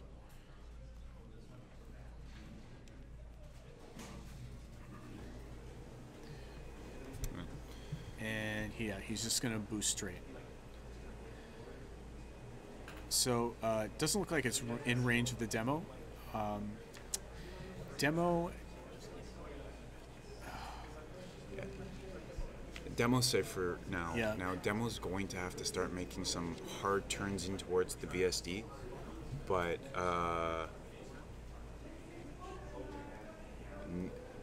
Nick still has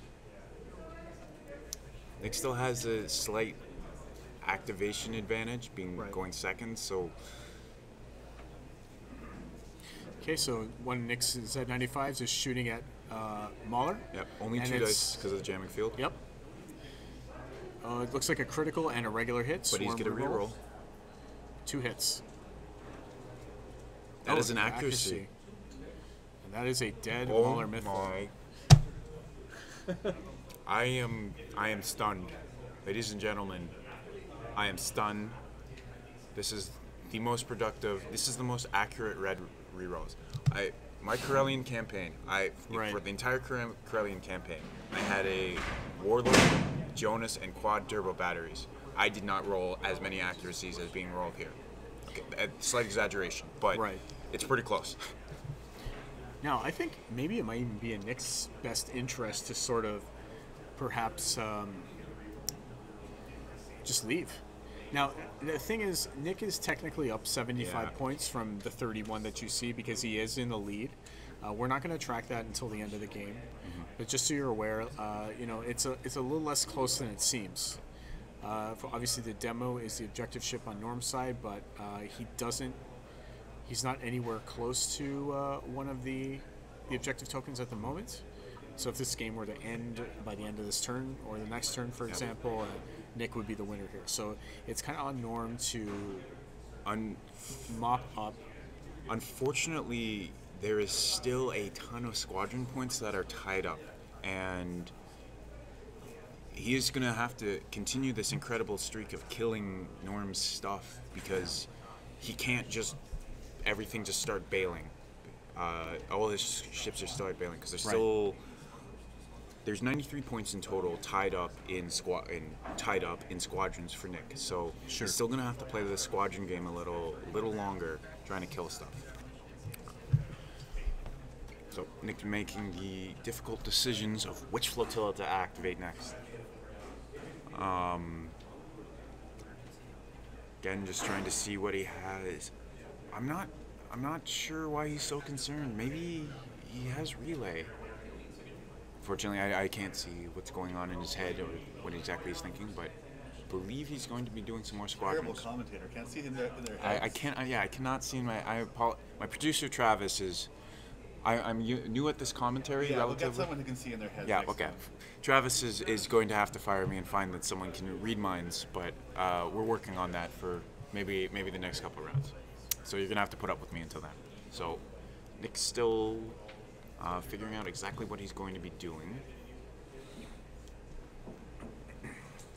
Doing some measurements probably with Oh, we're moving into another round. Yes, turn 3. Top of turn 3 now. Oops.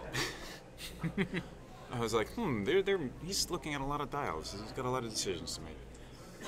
So I would, again, so far my predictions have been a little wrong, especially on Norm, in terms of what he's doing with which ships.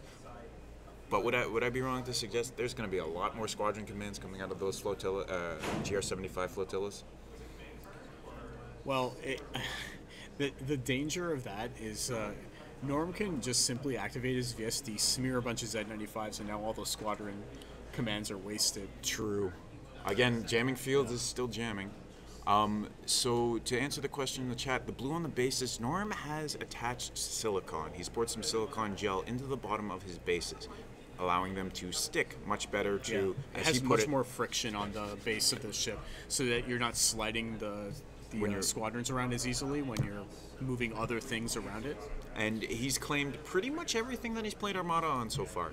So, you know, again, this is similar to someone who put heavy washers in at Worlds just to weigh them down so they don't get bumped around, which is... That was a really clever trick. Actually, Paul, one of the players at Swiss, it's like a 1 1/8 inch washers. They're incredibly hard to find. I think you either have to get like a specialty supplier or get them custom made or whatever. But yeah, he would put the washers on the table, put the squadron on top of the table. It was a perfect fit.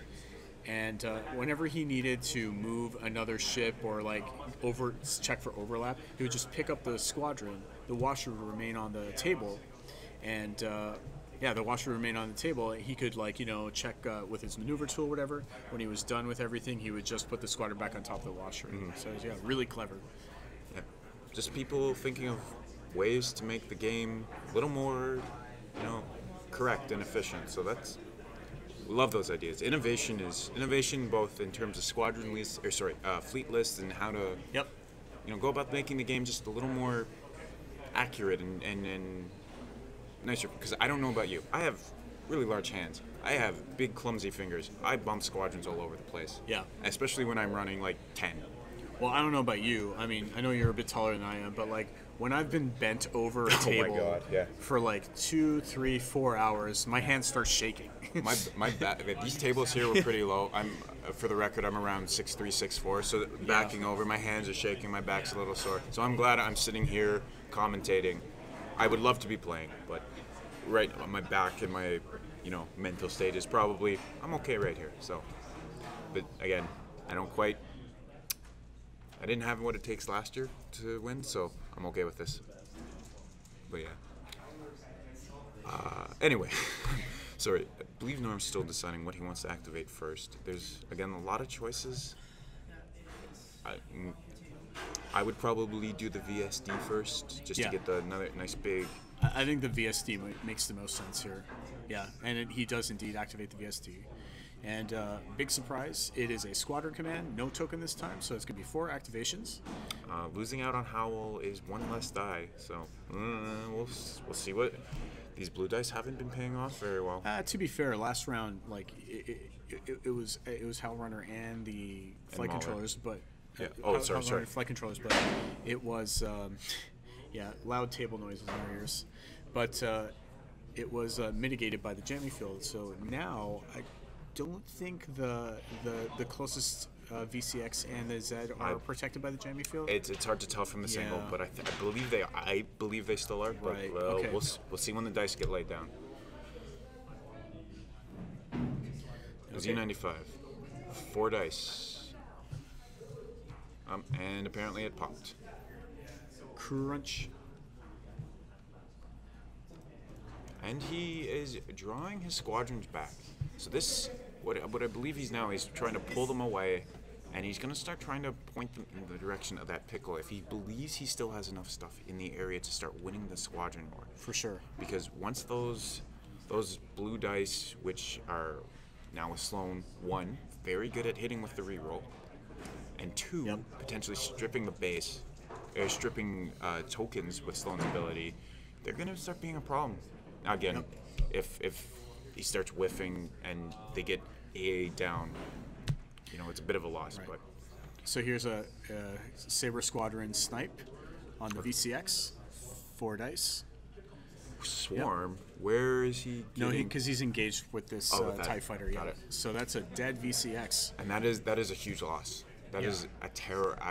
All your squadron commands are basically been nerfed by 1. I mean, most of his Z's are in range of most of his flotillas. Yep. So now the question is, do you send Reimer and do you send Reimer down there to murder that Gozanti or that other flotilla? You bring them it accelerated out of the game. to speed 3. You may not have enough time to catch it while it's running away. Plus, the previous turn, the flotilla died because it was a combination of a full squadron activation's worth of Reimer bombardment plus the VSD firing at it. Good point. Yeah. Good point. Okay, so.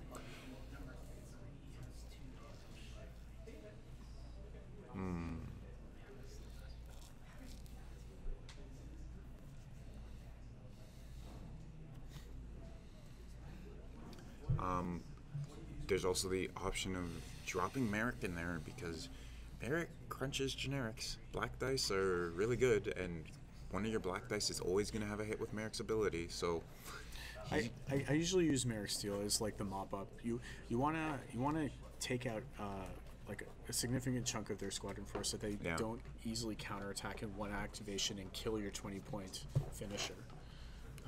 And again, as I've mentioned, my Maarek's allergic to Z's, so this could be dangerous.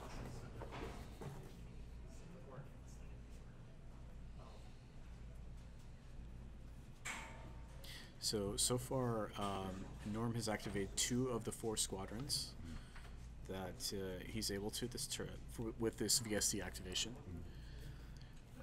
He has relay he has range and relay coverage to most of his squadron. There is a stranded TIE fighter up top that he can't quite get at unless he moves Jendon, which he can. Again, relays being incredible tool. And at first, you know, like unlike the Rebels, where you definitely want a lot of relay ships, you know, not only because of the fact that it has relay and strategic, but like 8 hull, 3 blue dice is a really good deal for 15 points. Yeah. Same normally can't be said true for Lambda shuttles because I really almost never see them in multiples. No. As a matter of fact, like the only consistent relay ship I see on the Imperial side is simply Jendon, and I think it is the most cost effective. Like, you know, one of the breakout upgrade cards I think of the last 12 to 18 months is a card that was in Wave 1, Adar Talon. Adar Talon, I don't think was in previous iterations of the Rican Ace Hole list. But you know, Norm winning Worlds 2017 had Adar Talon, and I think that Jendon is like the Imperial Adar Talon. Yep, as close as they can get. So sorry, another TIE fighter active. Okay. Yep, looks like 2 damage on that 75. Yep. Again, so one of the big things about the breakout upgrades is and this is a Jendon activation. He's going to move someone. Adar Talon essentially allows Rebel players to go over the 134 points by giving benefits outside of there, where Jendon has to be incorporated into your squadron points, and that's 20 points up. We're going to get a snipe. Yep. So here's a snipe against that Z95. Down. So one of the big things the Rebels Gallant Haven list really excels at is taking their squadrons and giving them more value outside of that 134 points. Imperials don't quite have as many tools that are just, you know, unique to them. Yeah. So wherever they can get them is, you know, with the flight controllers is pretty much the biggest one. The other ones are rather I feel they're a little overcosted, and they have to rely on inter-squad synergy to really get, you know, the big potential damage that we've seen with Howlrunner, Swarm, Jendon.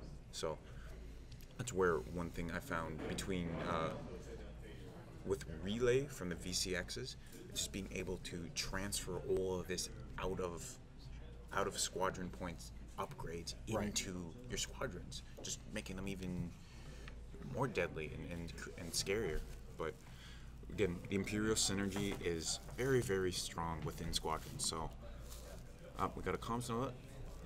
There is about 3 Z's, or sorry, 1, 2, 3, 4, 5 Z's left, if I can count. I count 6 total squadrons on Nick's side, so it's 1 VCX, 5 Z's. And one of those Z's being Blount. Is Blount, yeah.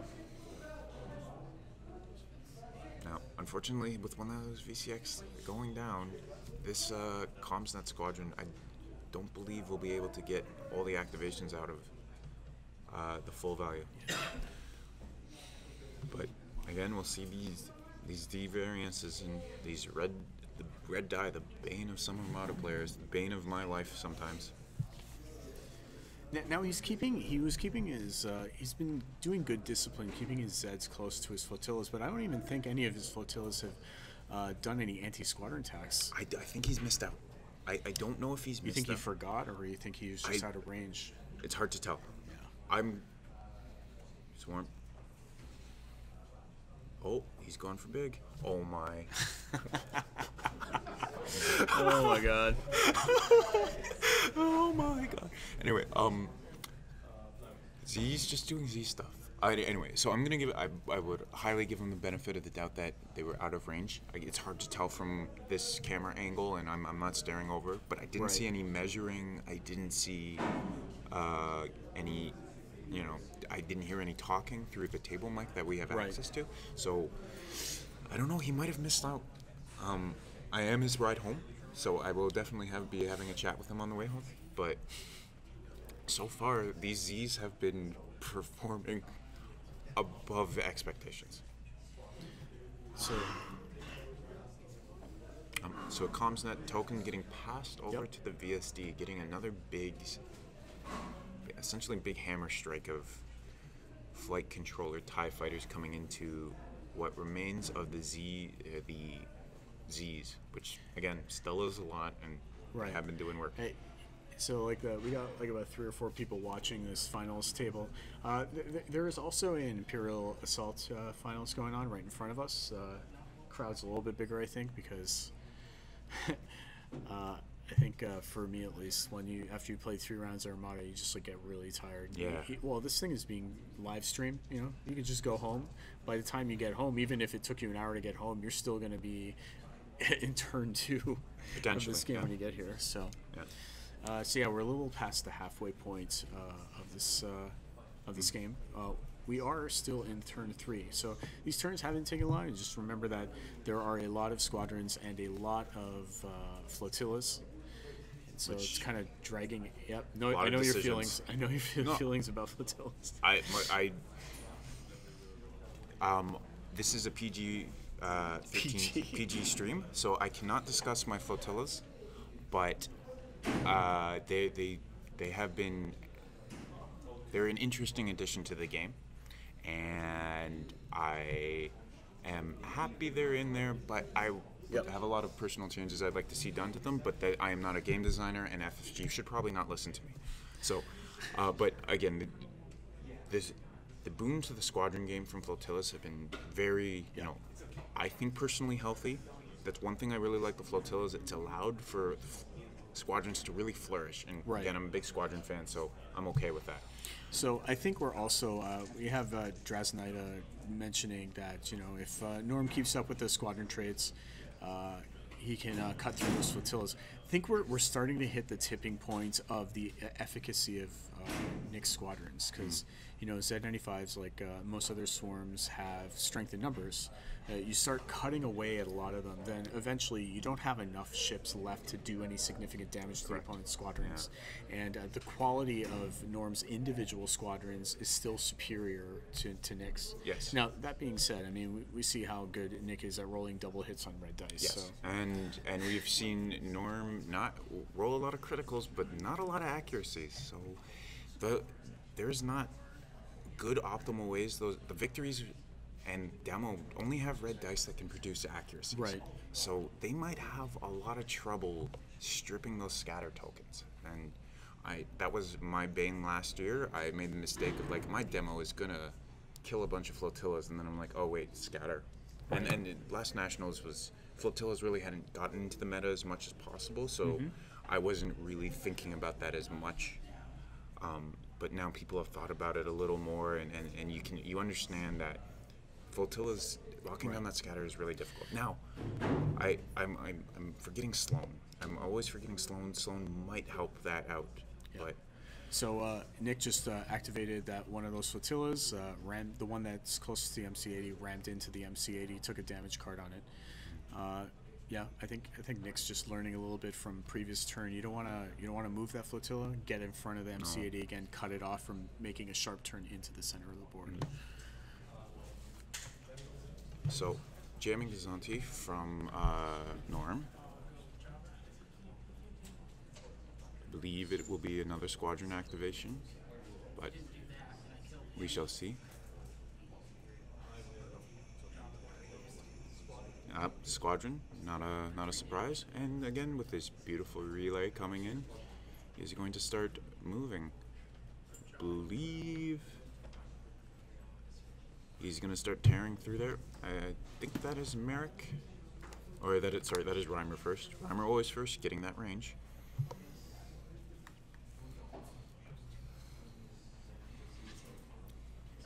And then possibly, and by possibly I mean probably following it up with Maarek.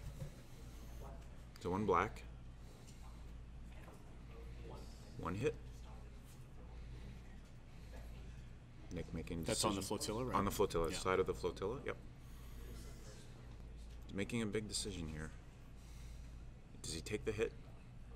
Or, oh, Travis. Okay.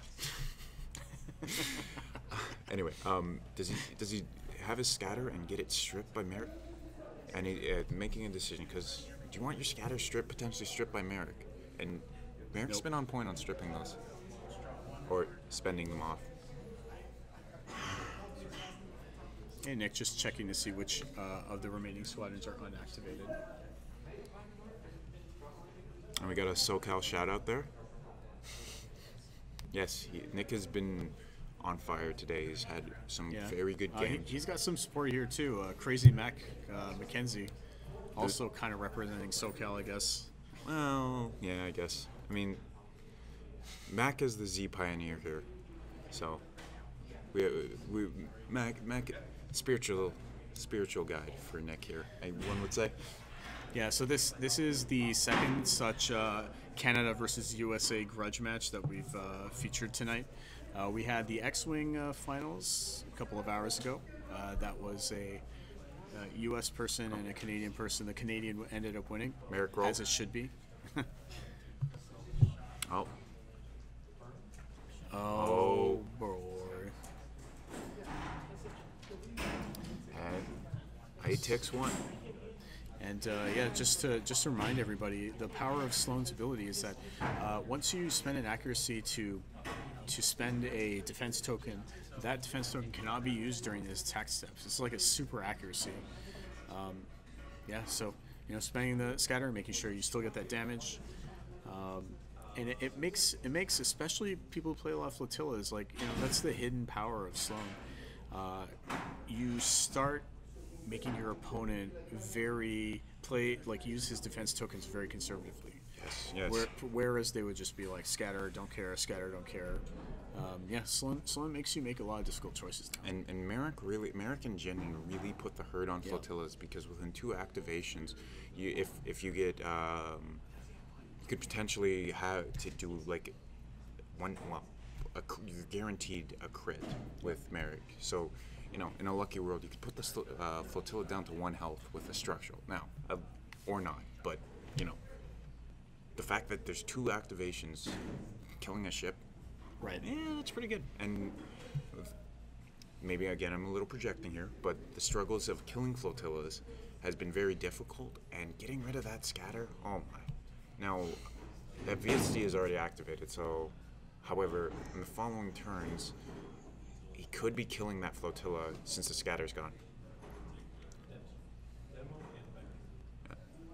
So Norm is... No, actually, just to correct you, the scatter's still there. Oh, the scatter's still there? Yeah, Wow. it's this ship right here. I am getting a little tired. Thank you, Victor. Right, he's taken 2 damage. Yep. So that flotilla's 1 away from dying. And if that goes... Nick is going to start losing his activation advantage. However, Yeah, he just needs to lose 1 more ship, and then Norm has the activation advantage here. However, that pickle is getting close, and I've had... The Gladiator is still a 5-hull ship, and if there's 1 good attack, the Gladiator's done. So, I mean, Norm has the ability... excuse me. Norm, I believe, has the ability to... I can't remember if the demo's already moved this turn, but he does have the ability to... Demo is not moved. Move last, move first. Well, if the demo hasn't moved, it does seem odd. As long as Nick still has activation advantage. Or, yeah, he does. He has 5 activations versus Norm's 5 activations. So, yeah. Oh, this might be a big mistake. However, that arc is big. Yeah, I think maybe Nick's thinking, well, you know, if I move close enough, there's really no way, even if he activates first next round, to escape my side arc. The side arc might become obstructed by the station, but yeah, it's still a lot of red dice, so we'll see. XI7s come into play as well. There is a redirect on there. Yep. And leading shots. Leading shots. Defiance. Defiance, yeah, Defiance would have. Now, do you think that Norm could actually turn his demo tight enough to get into the front arc at that? No. No? I don't.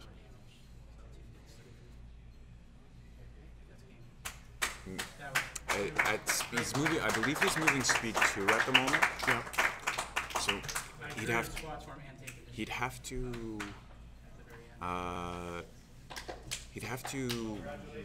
do 2 navs and make sure he gets there. But I think I don't think he can physically fit in there, and then he's gonna possibly expose himself to a double arc. Victor Gonzalez, the first player is Norm. So he chose Intel Sweep amongst Nick Brown's objectives.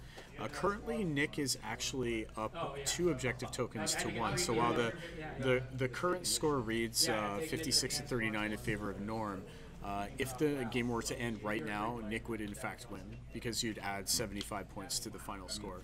However, we are on turn 4. We're going into turn. No, we're going into turn 3.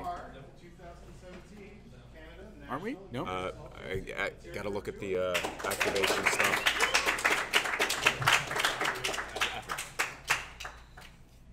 So that was just the Imperial Salt guys finishing up their tournament. Yeah, I believe we're going into turn 4. Turn 3 going into turn 4 right. as Turn there's 3 red. That does make sense because otherwise that Victory Star Destroyer was moving awfully fast for 2 turns. It is speed 2? That's no, true. Anyway, but yeah, sorry. It's getting a little late, everybody. I apologize about... at least Victor's doing a fine job. I apologize about my mistakes. So now, this is Norm. He's trying to figure if he can get behind that ship with the... with the demo triple tap here. That is still really difficult. It's risky, yeah. I don't know. I honestly don't know if you can do it because you're fitting a small. I mean, a small base can potentially fit in the back, but it is. Now, if there's anybody that can do it, it's Norm. Yep. He's made maneuvers I just never would have dreamed. Now, what he is doing, like I can see exactly, he needs to pick up that objective token because it is the objective ship. So he's thinking, I'll jump in, I'll shoot you. Next turn, I'll activate demo first, pick up the objective token, turn behind the MC-30, and grab the other one. And get it because the. As it is, so he's going to try blocking the lead. I'm just guessing here. Yep. He's going to try blocking the lead flotilla so that Nick's objective flotilla bumps the lead flotilla, doesn't get close enough to that objective token, and then Norm picks up the second objective token. So and then Norm decides to completely ruin my masterful play. He hasn't moved yet, and we can yell. Let's make sure not to yell loud enough. But yeah. We're just raising our voices because the volume level of the room has changed just a little bit. Yeah. So when a bunch of these people leave, we're just gonna go back down to our Gulf Channel voice. Yeah. And again, this is difficult thing with the pickle. That arc is so huge. So he's gonna maybe with the 2 speed 3 activations he can get out of range. And if he gets out of range, this right here is the pivotal activation of the game. Oh, speed 3.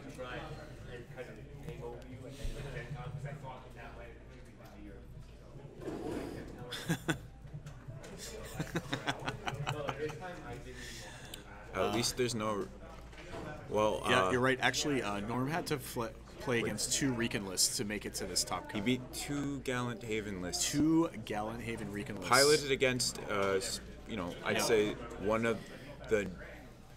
Would you consider him the best Gallant Haven player since he won Worlds? Yik, by far, the person he played in the last round to get to this point. I think he's by far one of the best Squadron players in Toronto, and he's been playing Gallant Haven, or Gallon Hell, as we like to call it, for a very long time. They coined a new phrase, the RCAF, the Royal Canadian Air Force. I believe it is the more... No, it's the Royal Canadian Assault Frigate. Assault Frigate. Yeah, because that's what the Gallon Haven is. Yeah. Okay. So, yeah, so there is no ranking, but he's had...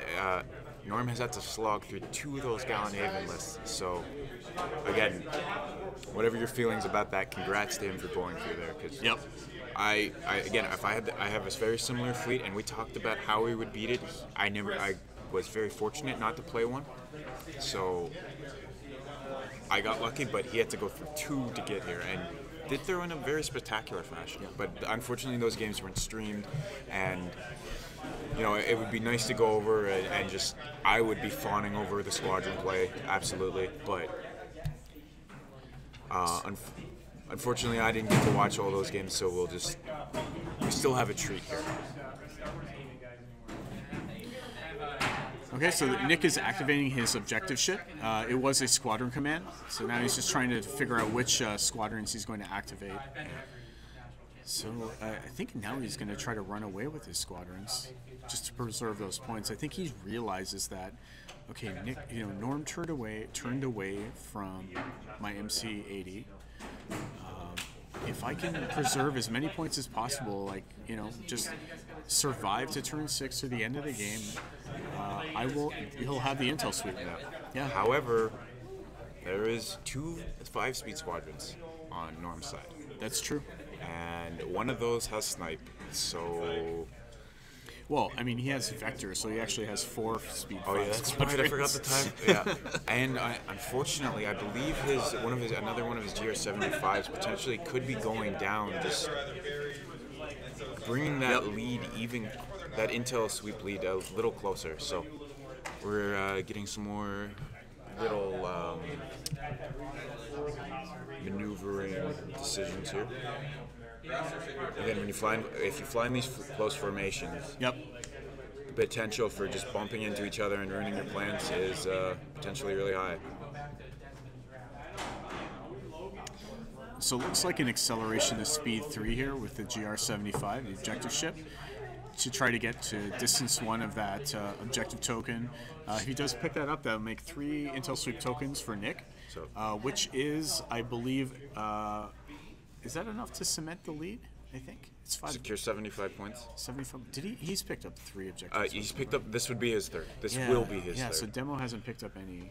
And Demo picking up the 1 probably is suicide at this point. So.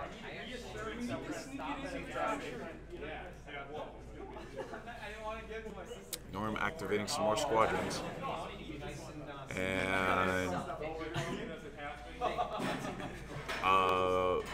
moving in to potentially kill or strip the scatter is still available on that flotilla. Yeah. On number 2. Yep. But he could potentially strip it off. So is this Sloane reroll, and I think that was 1 damage there.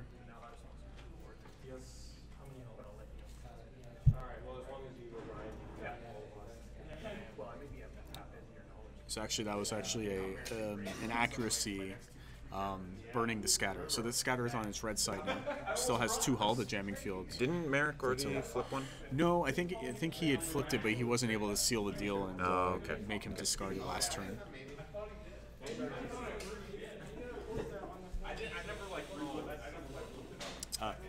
Audio Weasel, you haven't really missed much. There's more than 2 real ships. There's 3. That VSD has got quad battery turrets. It's quite intimidating. Oh. But that MC-80 actually hasn't fired a single shot all game, and we're in turn 4 now.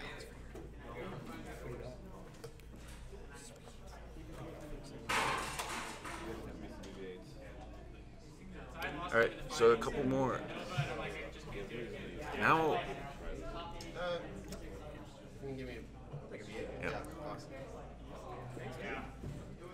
Nick is getting into a little bit of a tough position. He's getting kind of boxed in with his flotillas. I am fairly confident that that flotilla will be going down to Maarek and some other squadron activations. The trouble is, though, I think Nick, even if he loses that flotilla, he's still going to win if he runs away with all his ships. Yeah.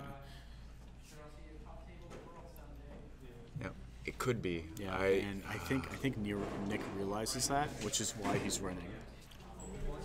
So I guess the question is going to come down to, can Norm squadrons clean up the opposing Zs, because there's 93 points in total of squadrons for Zs, and excuse me, and will he catch another flotilla or two? Maybe. One token for each intel. Nick currently has 2 of the tokens. Actually, no, there is. He's right. He hasn't picked up the third token yet. Right. Yes. Next turn, when he activates that flotilla, he will. Yeah, Nick currently has 2, and he's pretty much guaranteed a 3. Yeah. I don't think that Norm was really caring about those anymore, because until sleep, you just need to get more than your opponent.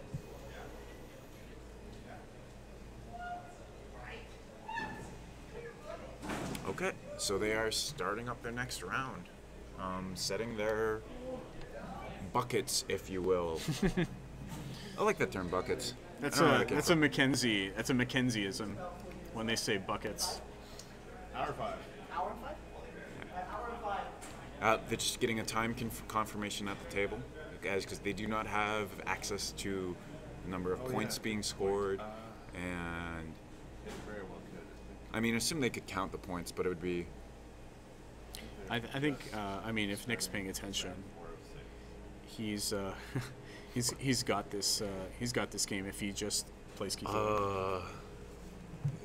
I have to. Well, so okay, I've got to do a quick little math in my head. I am very concerned that the squadron points will be, Norm might be able to tie down those Zs and finish them all off. He might lose some more of his squadrons. Here's the risk with that. Nick's running away. That means Norm has to chase with all his squadrons. Yes. He might get out. Now he does have relay, but he might get out of activation range to be able to activate more than 2 squads at a time. But he has all his flotillas available. Oh wait, is there a flotilla in range of the MC-80? Because where did that? Yes, I think he was ranging out the flotilla. I don't know if that was like this one, the Comset. I think it was. Yeah. Oh, did he dodge it? I think he's out of range there. I believe he is out of range of that MC-80 that's measuring. Yep.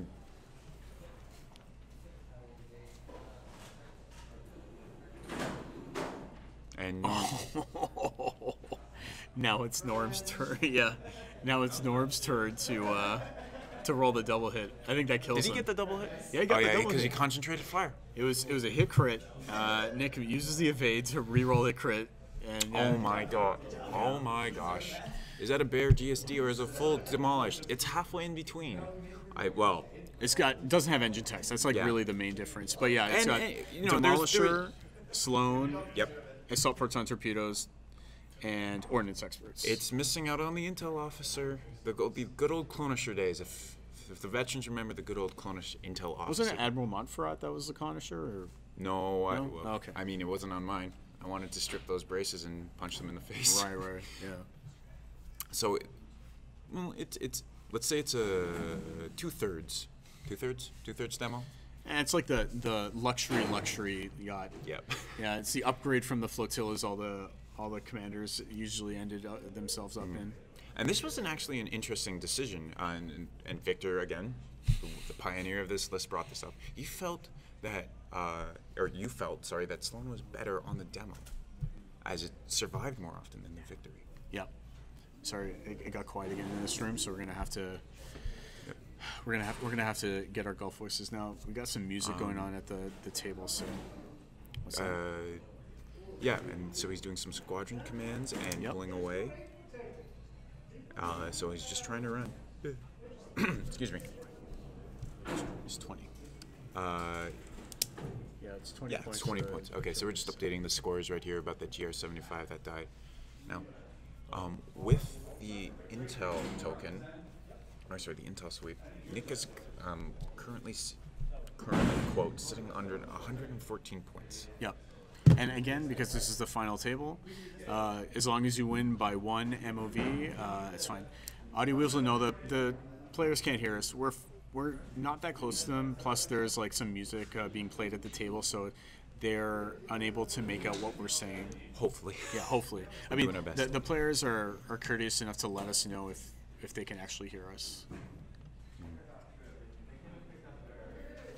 See, here's the problem. Here comes a 5-speed TIE fighter tying things up. Now, given the nature of the Z95 rolls, it might just explode for its sins. But then again, you're trading a 7-point squadron for an 8-point squadron, and every point matters.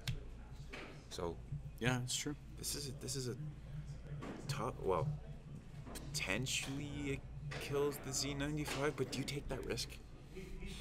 You are behind. Maybe. Maybe.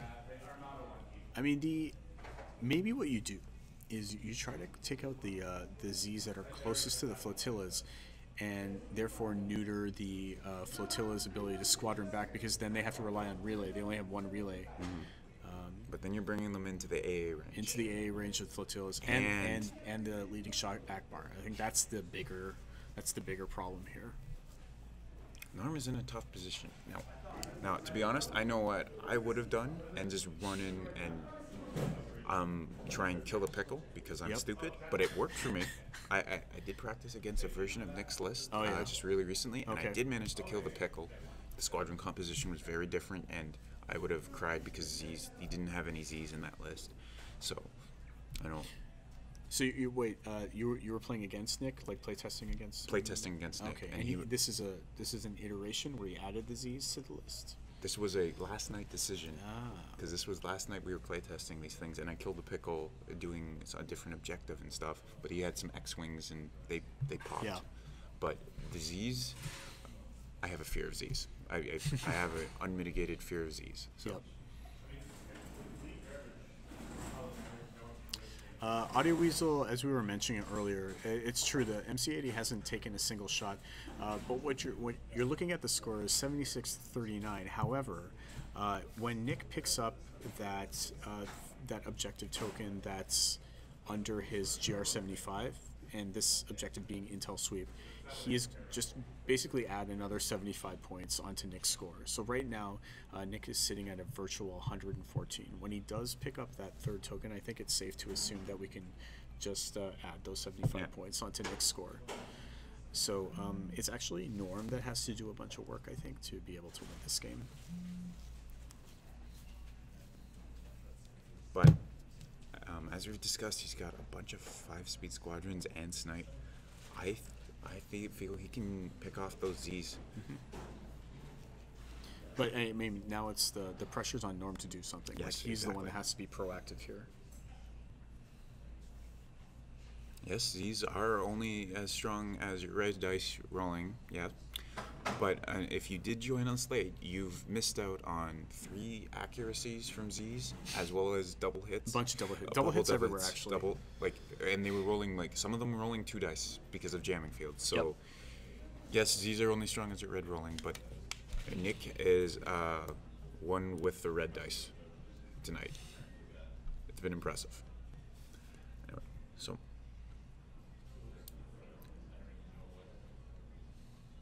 Norm is, I don't believe he's activated his ship. He's still just trying to figure out which ship to activate, and again, assuming there's squadron commands coming with it.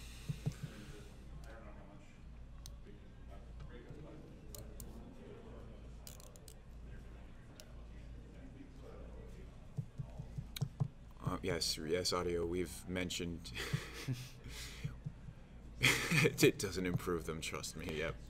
So here's an activation by Norm, the VST, Squadron Command. Going to spend it this turn. He has 4 activations due to his expanded hangar base. Did he get a token? I think that Comsat yeah, threw a token over. I think so, yeah. So I think he is spending the token? Hasn't heard yet. Yeah, Spends the token. So he's going to spend. I just spend the token, yep. So there's going to be 5 activations. And here comes the TIE Fighter and Maarek Steel Pain Train. Yeah, just here you go. One big last-ditch effort to smear as many Z95s before. I believe he's just engaged with Blount if he's in range. I think so. Yeah, okay. He's saying he's fudged a little bit, but yeah, he's saying it's fine. So here comes 4 dice. Looks like 1, 2 hits.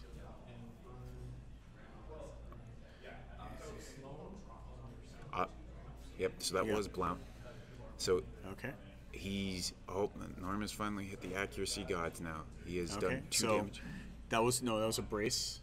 He used his brace because he slowed the scatter. So it went from 2 damage to 1 damage. But Blount just died because of Mauler. Did he? Nope. No, Mauler's been dead. No, but Mauler moved in and did damage to Blount, I believe. Yeah, so it's now at 1 HP. Okay. Yep. Yeah.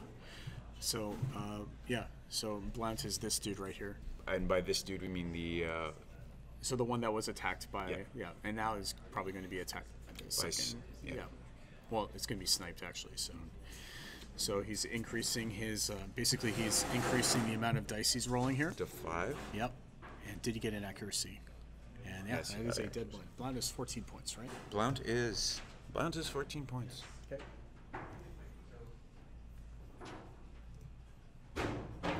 And those squadrons are just outside of that AA range. I'm going to assume they're outside of medium range, but... So that was 2 of 5 activations.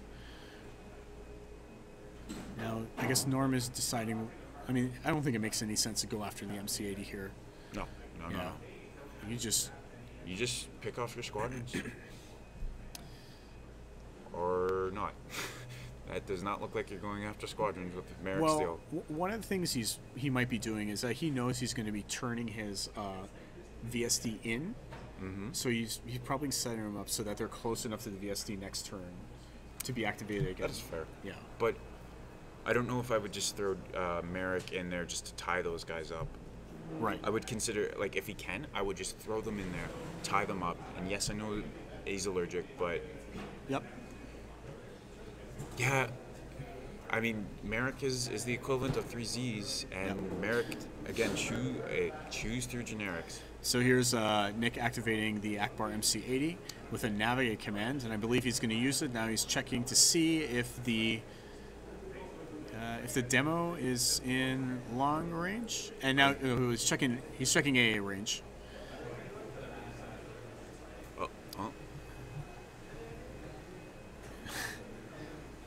So here's the...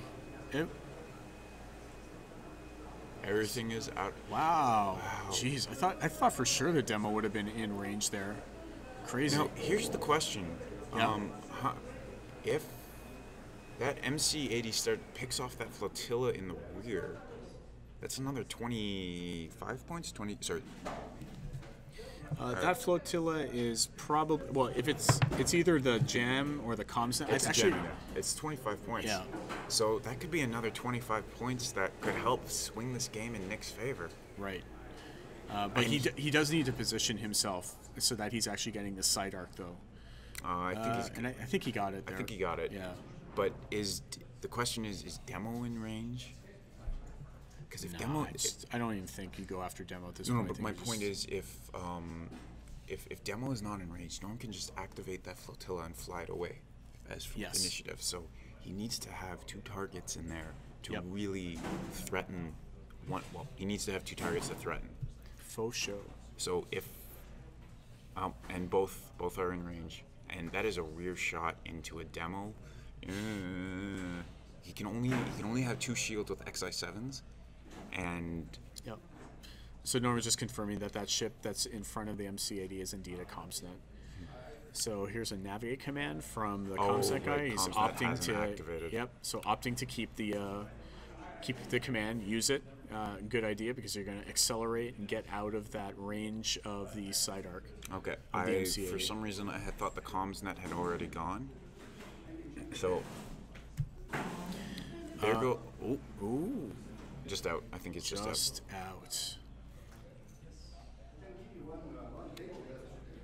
So Nick is going to go ahead, activate his objectives chip, but yep, and he does indeed remember to pick it up. So now, with that third Intel Sweep objective token picked up, we're going to go ahead and add 75 points to Nick's score.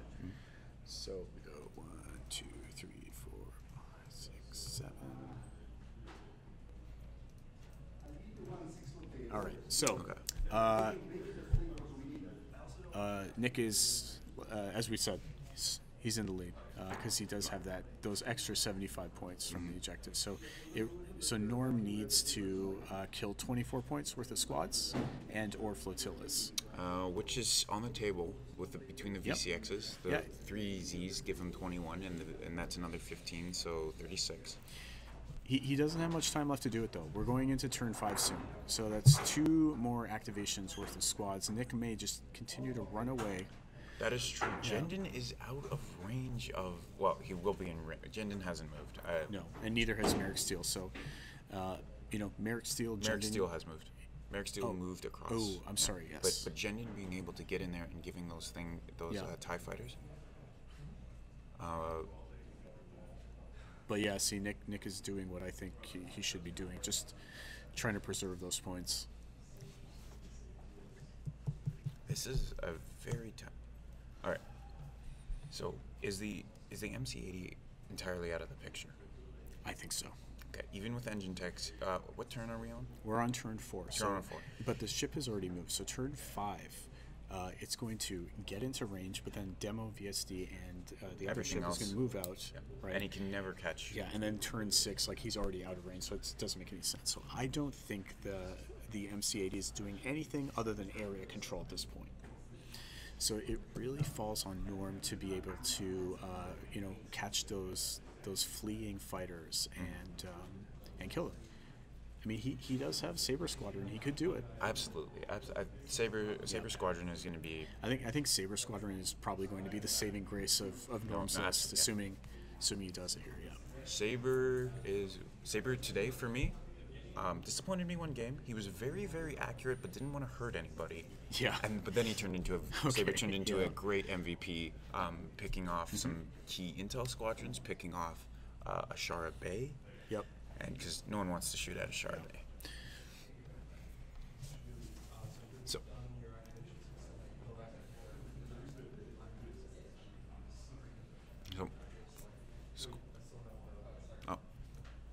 Norm still has the flotilla on the side of the board.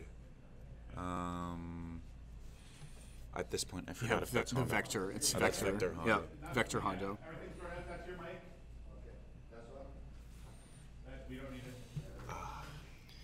Man, this is actually turning into like a bit of a nail biter here.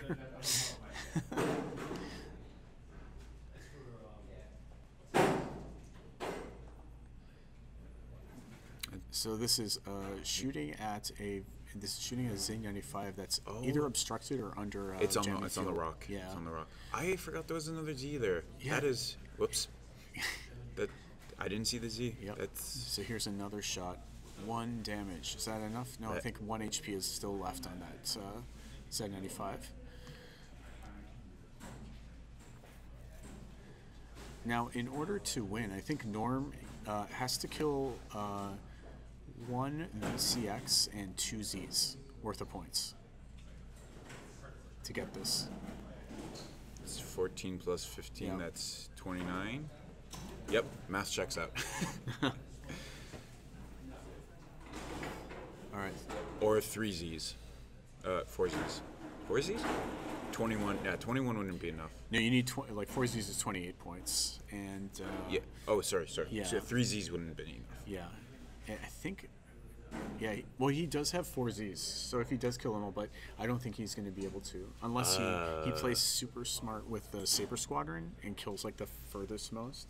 but then you just have to be worried about getting jumped by the remaining surviving squads. Like, so it's a bit of a knife edge that Norm has to ride here. Yeah, I see the Z's running away, but I always those red dice have been on point the whole game. So, right. So here we go, top of turn 5. 47 minutes left in this final match of the Canadian Nationals 2017. Jendon is no, never mind.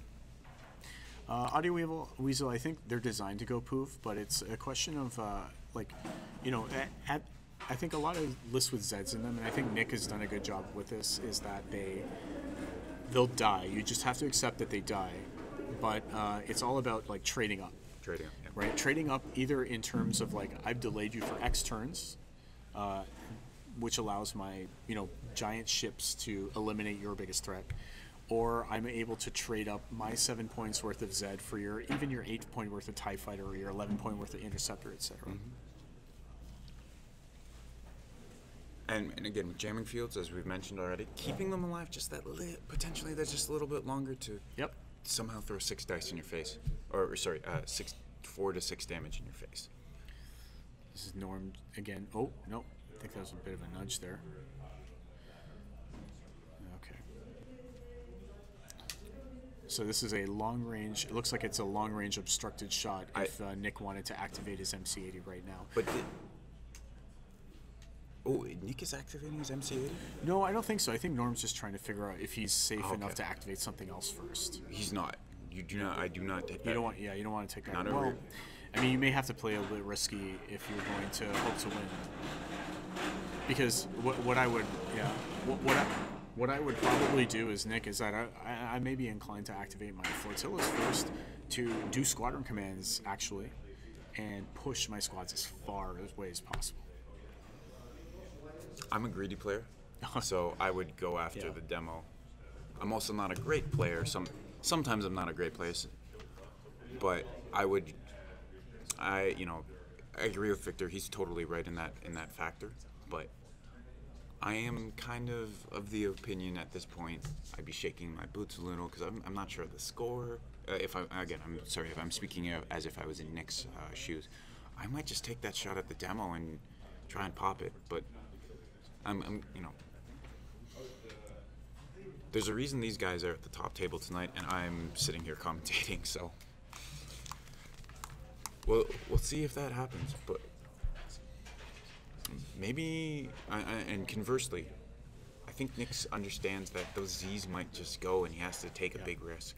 So here's a squadron command by the Victory Star Destroyer, 4 activations. Oh, now he's switching targets. I think he's trying to go after the GR-75. Oh, smart play. You've got Maarek Stele. You've got Colonel Jendon. Your opponent has pushed his squads far away enough that they can't counterattack.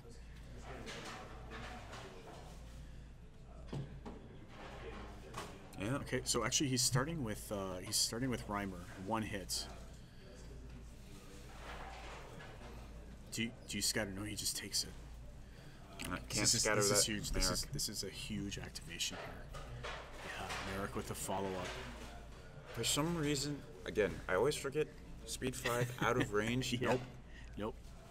And so actually, so Norm and I were discussing the role of Major Reimer in an Imperial Squadron list, and especially with the range nerf, a lot of people have stopped putting him in lists. And I've always found that, in addition to the baiting your opponent to come to you, sometimes you just need that little bit of, oomph. So it looks like it was Sloane got the scatter. Sloane got the scatter, and here comes the crit.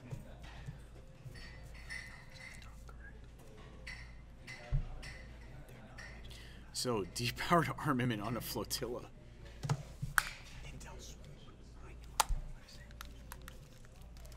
Yep.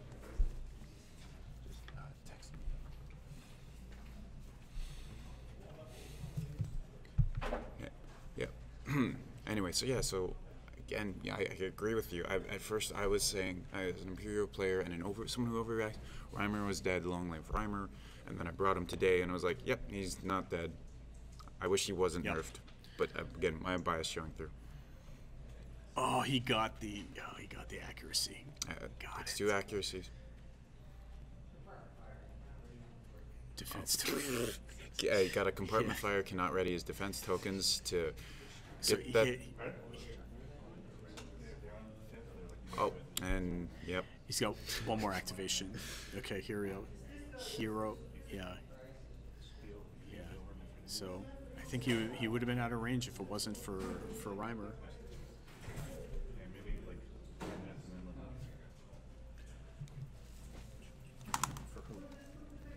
All right, team.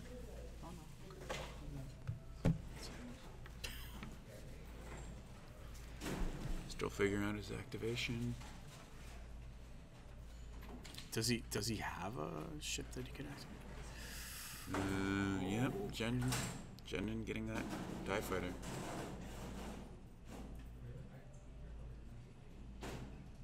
Oh, just checking.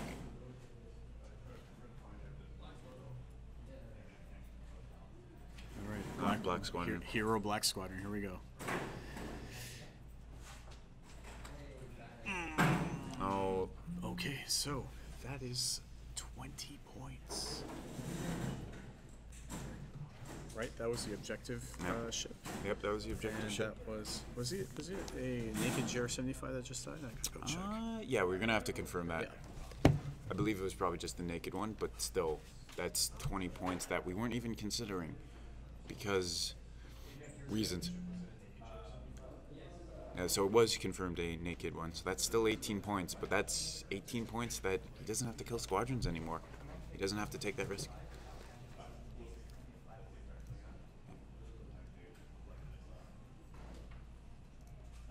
Oh yes, yeah, Audio Weasel, yes, he is. We would totally agree. The Reimer nerf wasn't huge, but originally, again, my bias showing through, I was like, oh, Reimer's dead. I can't play Reimer anymore because it's just going to get engaged and I can't do my crazy Reimer shenanigans.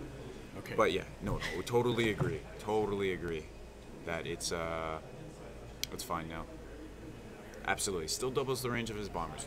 No arguments here. I was just, it was huge for you as well, Just Snyder, yeah. But, it nerfed the one list I had success with. Yeah, I know that feeling. I totally agree with that. But, you know, as all good Armada players do, we just have to adapt to all the changes and find something else we like. So, Norm is here with Reimer. He's made it work. We had myself and another player brought something similar to that, and I saw a couple Christian. of Christian. It was the 2016 Armada Canadian National Champion. Yeah, that was a fun game. This is a crazy game. Like I just. Yeah, it's a crazy game. So,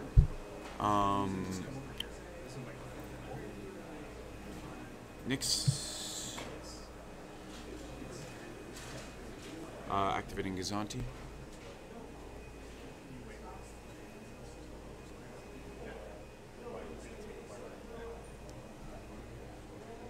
Sorry, we're just getting a little distracted with what's going on the side here. So Nick is shooting some AA. He shoots it. This is the first time I've seen him shoot black dice. 1 damage. So he's firing out the front.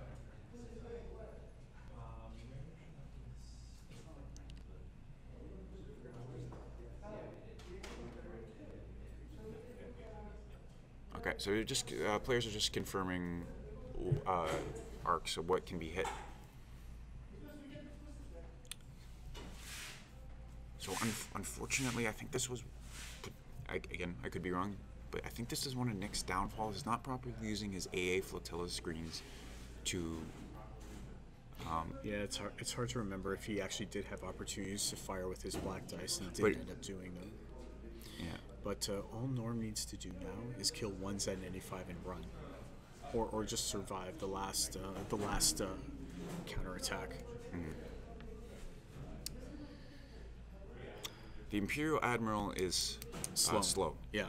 And Sloane is basically the reason why there are so many dead flotillas. Absolutely. Yeah. Well, and Maarek. American Sloane, yeah. I mean, they're peas in a pod. They're made for each other. Like, I really don't want to play any other defenders other than Maarek Stele with Sloane. Like, I know that Sloane makes defenders have a 100% efficacy with their anti-ship die, because it's a 1 blue die, obviously, with Bomber. But I just think that, like, you have Maarek and you have Jendon. You basically have 2 Maareks. Yeah, so that's all you need. My concern always was AA issues with flying ties into, I don't know, the side of an MC-80, or in front of an ISD. Yep. However, you know, I've come to appreciate ties, and there goes a Z. Now, we have Norm. Nick has to one-shot this Demolisher. Yep. Or potentially pick off some more TIE fighters, but Yeah. probably has to one-shot this Demolisher. That was a whiff, I think. Yep. So, okay, I just want to see if it's mathematically possible to kill Demolisher. So Nick will be throwing 6 red dice, -1 for the obstruction. Yep. He's going to have to go through 2 shields with XI7s, and the evade. And the brace. I mean, he does have Intel Officer, but this is turn 5. I don't think it's going to matter. I don't know. Depending what speed that Demolisher is, it might bump the victory, maybe. Sure, yeah, that makes sense. I can't see Norm running. I can't see Norm doing it. So mathematically, I think it's impossible to one-shot the Demolisher, because you need to get 6 damage between. Sorry. PT-106. Sorry. The Demolisher hasn't activated, so the Defiance title will not take effect for the attack. Yeah.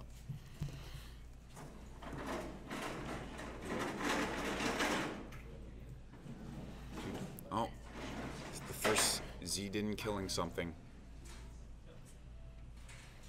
Okay, so that TIE fighter not dying was huge, because that would have swung the momentum back in Nick's favor. Not only actually would have swung it back in his favor, but even if Norm killed one more Z after that, the score would be tied, and the game end with a tie score, Nick would win because he was the second player. Yeah, I'm assuming Norm doesn't kill any other squadrons, but this is happening, so. Yeah, you've nailed it, Draz. That's pretty much all these. Yep. That's exactly the pickle build. So this was just squadron phase here, I think.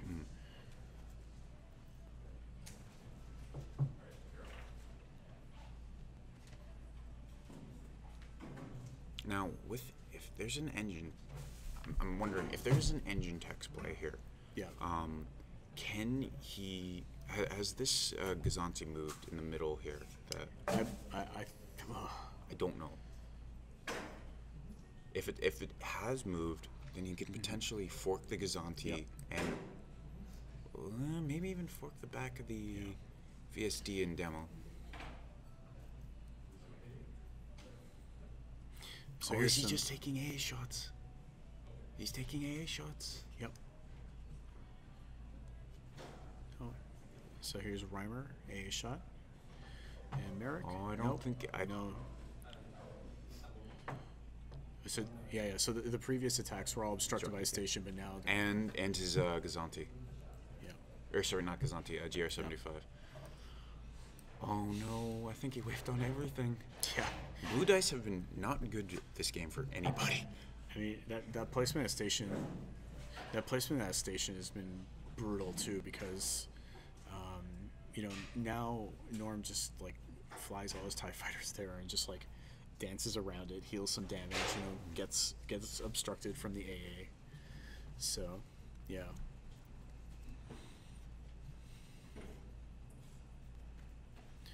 Oh, engine text. Oh, this is. That Gozanti probably still flies out of the way. Yeah. Flies into the front arc. Yep. The question is, does that does that demo get away? Does that demo have? If he has a nav, he might be able to move around. Yep. Might be just a little. Although I think they just measured arc, and it looks like they're not, like the demo's not in the side arc of that MC-80. Oh. Yeah. Okay. No, Nick Brown is not an erratic player. He is a very good player. Like he's been playing against some of the best that Canada has to offer, and he ended up with the 24 points. Like him and Norm had the highest scoring tournaments. Sorry, the highest scoring Swiss rounds. Even if he seems erratic right now. Sure. And the other thing you have to keep in mind is that they started at 10:30 this morning. It's now 9:30. There wasn't enough time to give a proper break, so these people have been playing Armada for pretty much 11 hours nonstop. Yeah. Right now, there's been little minor mistakes on both sides again that we can see a lot easier here, but this is a tough. Having played through this is tough. Yeah. Now, Norm. Now it's Norm's turn to run. Norm.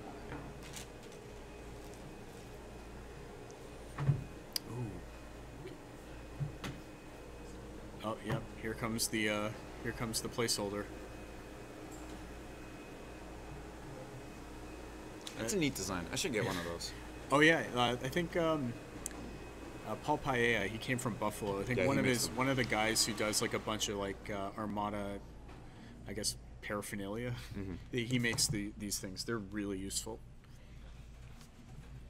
So we're just gonna get rid of the. I think we're just gonna get rid of the number indicating objective ship. And he makes it. Anymore. He makes it. Wow. So, Victor, question for you: how many times have you run Demolisher off the board? I've never run Demolisher off the board. Actually. You're a better Demolisher player than I have. Not that I think Norm is going to do that now. But I mean, maybe he forgot to dial in a navigate command for his last action. I mean, things are possible there. But right now, it's a 1 point difference. Yeah.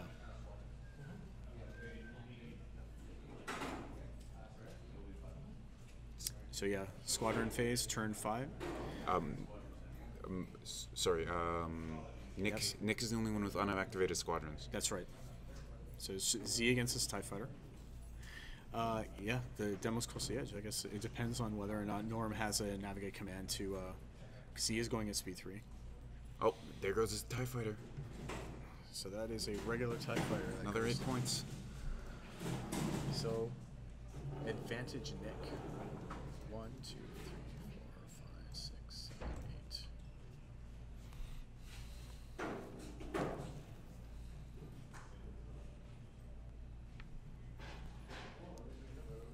Whoa, he's engaging Saber. Yeah, with the nav, he should be able to do an inside turn. Yep. But he is still going speed 3, so... Well, he can slow down, do an inside turn. I think he'll be fine, yeah. Whoops. I don't know. I have flashbacks of running my first Demolisher off the table. Sure, yeah. Got super greedy with concentrate fires. Forgot I had a token. It ended off the board. And then the token fell in front of me, and I'm like, well, it's too late now. All right, here we go. Final turn. Yeah, 28 minutes on the clock, but I don't think they're going to need it. Norm has done an amazing job at cutting this pickle. Yeah, and I don't think Nick realizes he's actually won here. Yeah.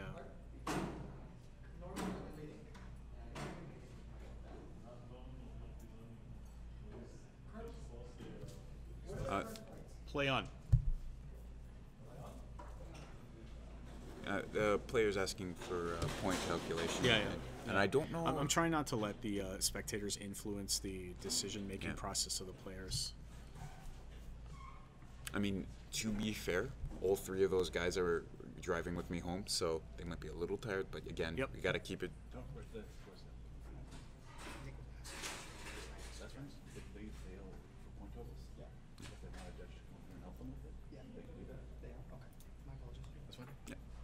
I assume that's what you mean, Victor.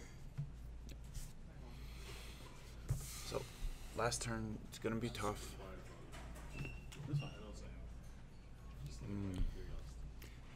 Man, you know, again, me being a silly player, I would have hoped for a greedy smash the pickle into everything and everybody just collides in a big glorious death ball. But this is why, you know, really smart play, defensive play may be boring, but it wins games, and there's a lot of decision making. I think it's very educational too, right? I mean, it might be relatively exciting to, it might be relatively exciting to just like smash two squadron balls together. But like, you know, we're seeing a scenario here where like literally every squadron attack matters. Yes. Yeah. Yep. You know, most of the time, like at the turn 6, like especially in a casual game, you know, people have just like figured out what's going on and be like, hey, this thing's doing this thing's doing this. Exactly. You want to just call it, but it's still close. Or even just one side squadron's just evaporated, and you're like, well, I guess I lose. Because your squadrons are still really good at hitting ships potentially. Yeah. Here's the attack. So there goes a Z. There goes a Z.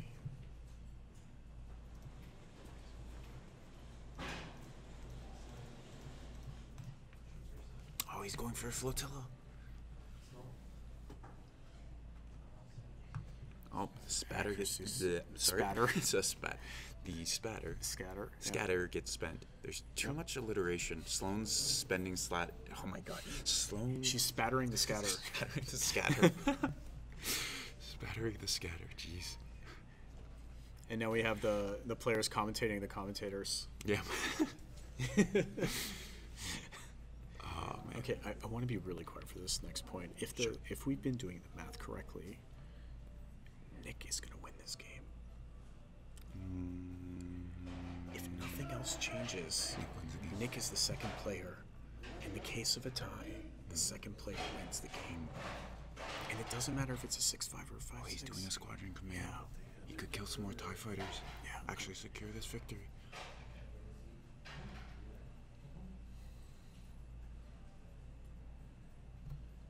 Do you believe in red dice? I believe in red dice. I mean, Nick made me believe. Yeah. You have not played enough games against Max. Yeah.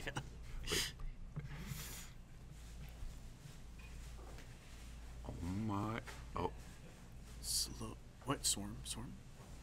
One hit. Not Who's enough. that against? Right.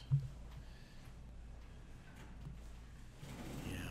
So now, he can't shoot at any of the squadrons because they're obstructed. Yeah. Thank you, Caribbean Ninja. Thank you for that. Say that 3 times fast. Yeah, say it. If we need to title the video, if Canadian Nationals Final isn't good enough, that could be the subtitle.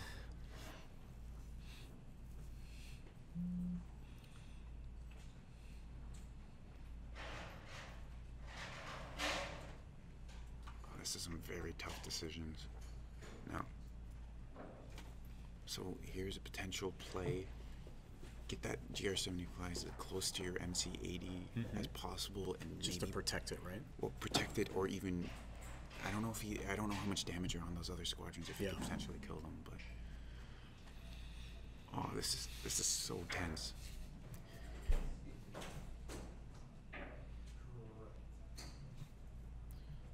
It's just Nick verifying that Jendon is in fact a Speed 3 squadron.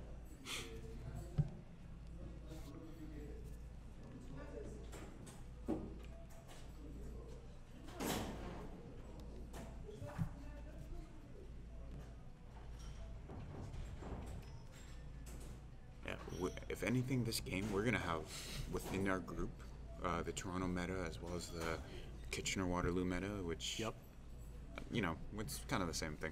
We're the Torsog meta. Torsog meta, yeah. It's the big mega city of Kitchener, Waterloo, Guelph, Toronto. I think Cambridge, everything in between. Anyway, but this, I think a lot of people are going to be looking at this. If you want to learn how to really think about your squadron game, you could watch this. Yes. Potentially with our commentary on or off. That's debatable. For sure, yeah. But this has been a very, very interesting squadron game, and yeah, so I honestly, I've never seen as close a game in a premier level Armada tournament as I'm witnessing right now. The where Norm wins Worlds, it was also pretty close too. If you remember that was a nail biter, but it wasn't a tie score, so. was not close when he won Gen Con. It was not close when he won Gen Con. Oh, yeah, that's right. Yeah. Oh, and he's potentially going for a kill. Maarek the Carry. Carrick Stele. Oh, he whiffed. He whiffed. Oh, he didn't whiff. I mean, he still had to spend the scatter, so... Yeah. Oh, wait. Oh, he burned it. But no. Did, no damage went through? Nope.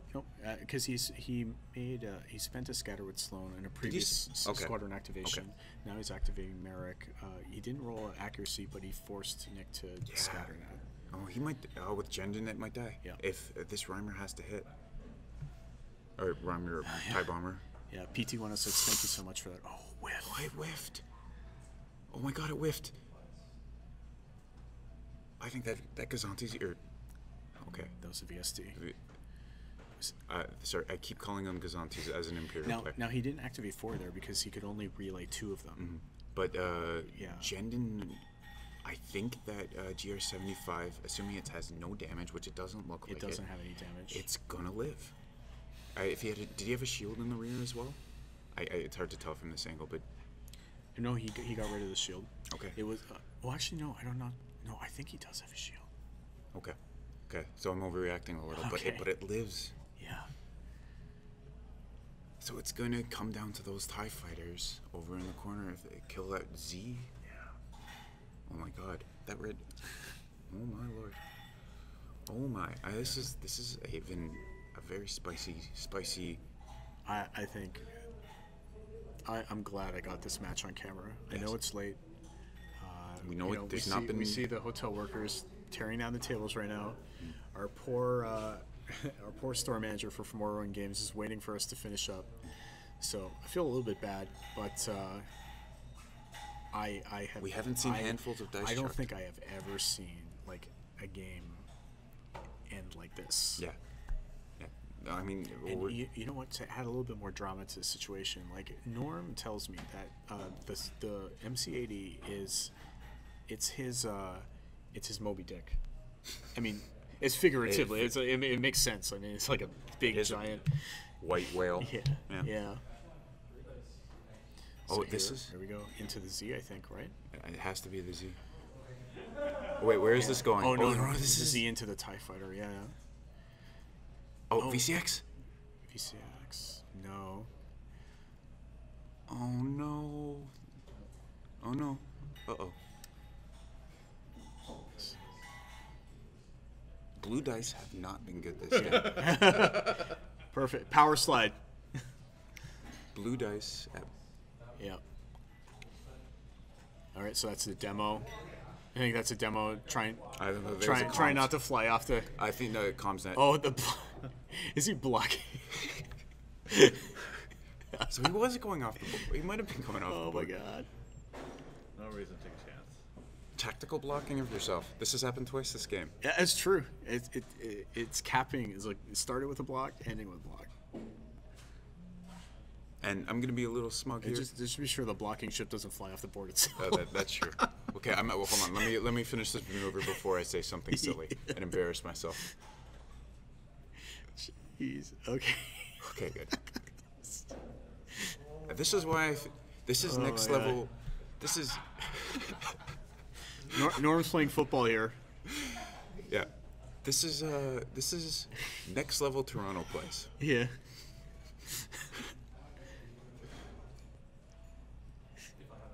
If he hasn't. Norm said he'd be fine.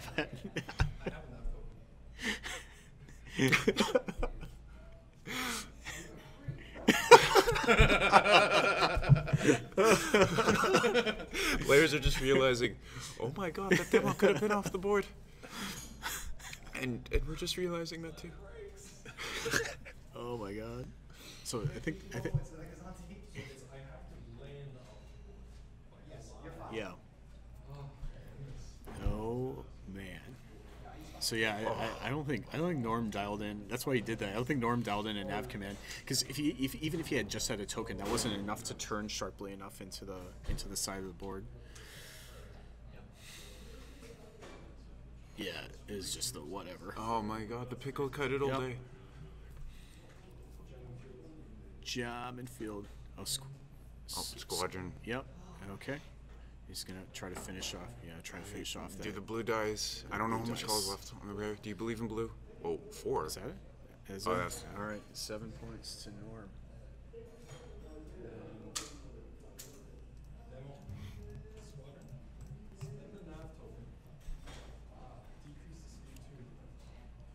What a check. Oh, this guy slow rolled the nap command. Oh, okay. The manor ram. Here we go. BM. That's it. Congratulations. Congratulations. By a total of 7 points, ladies.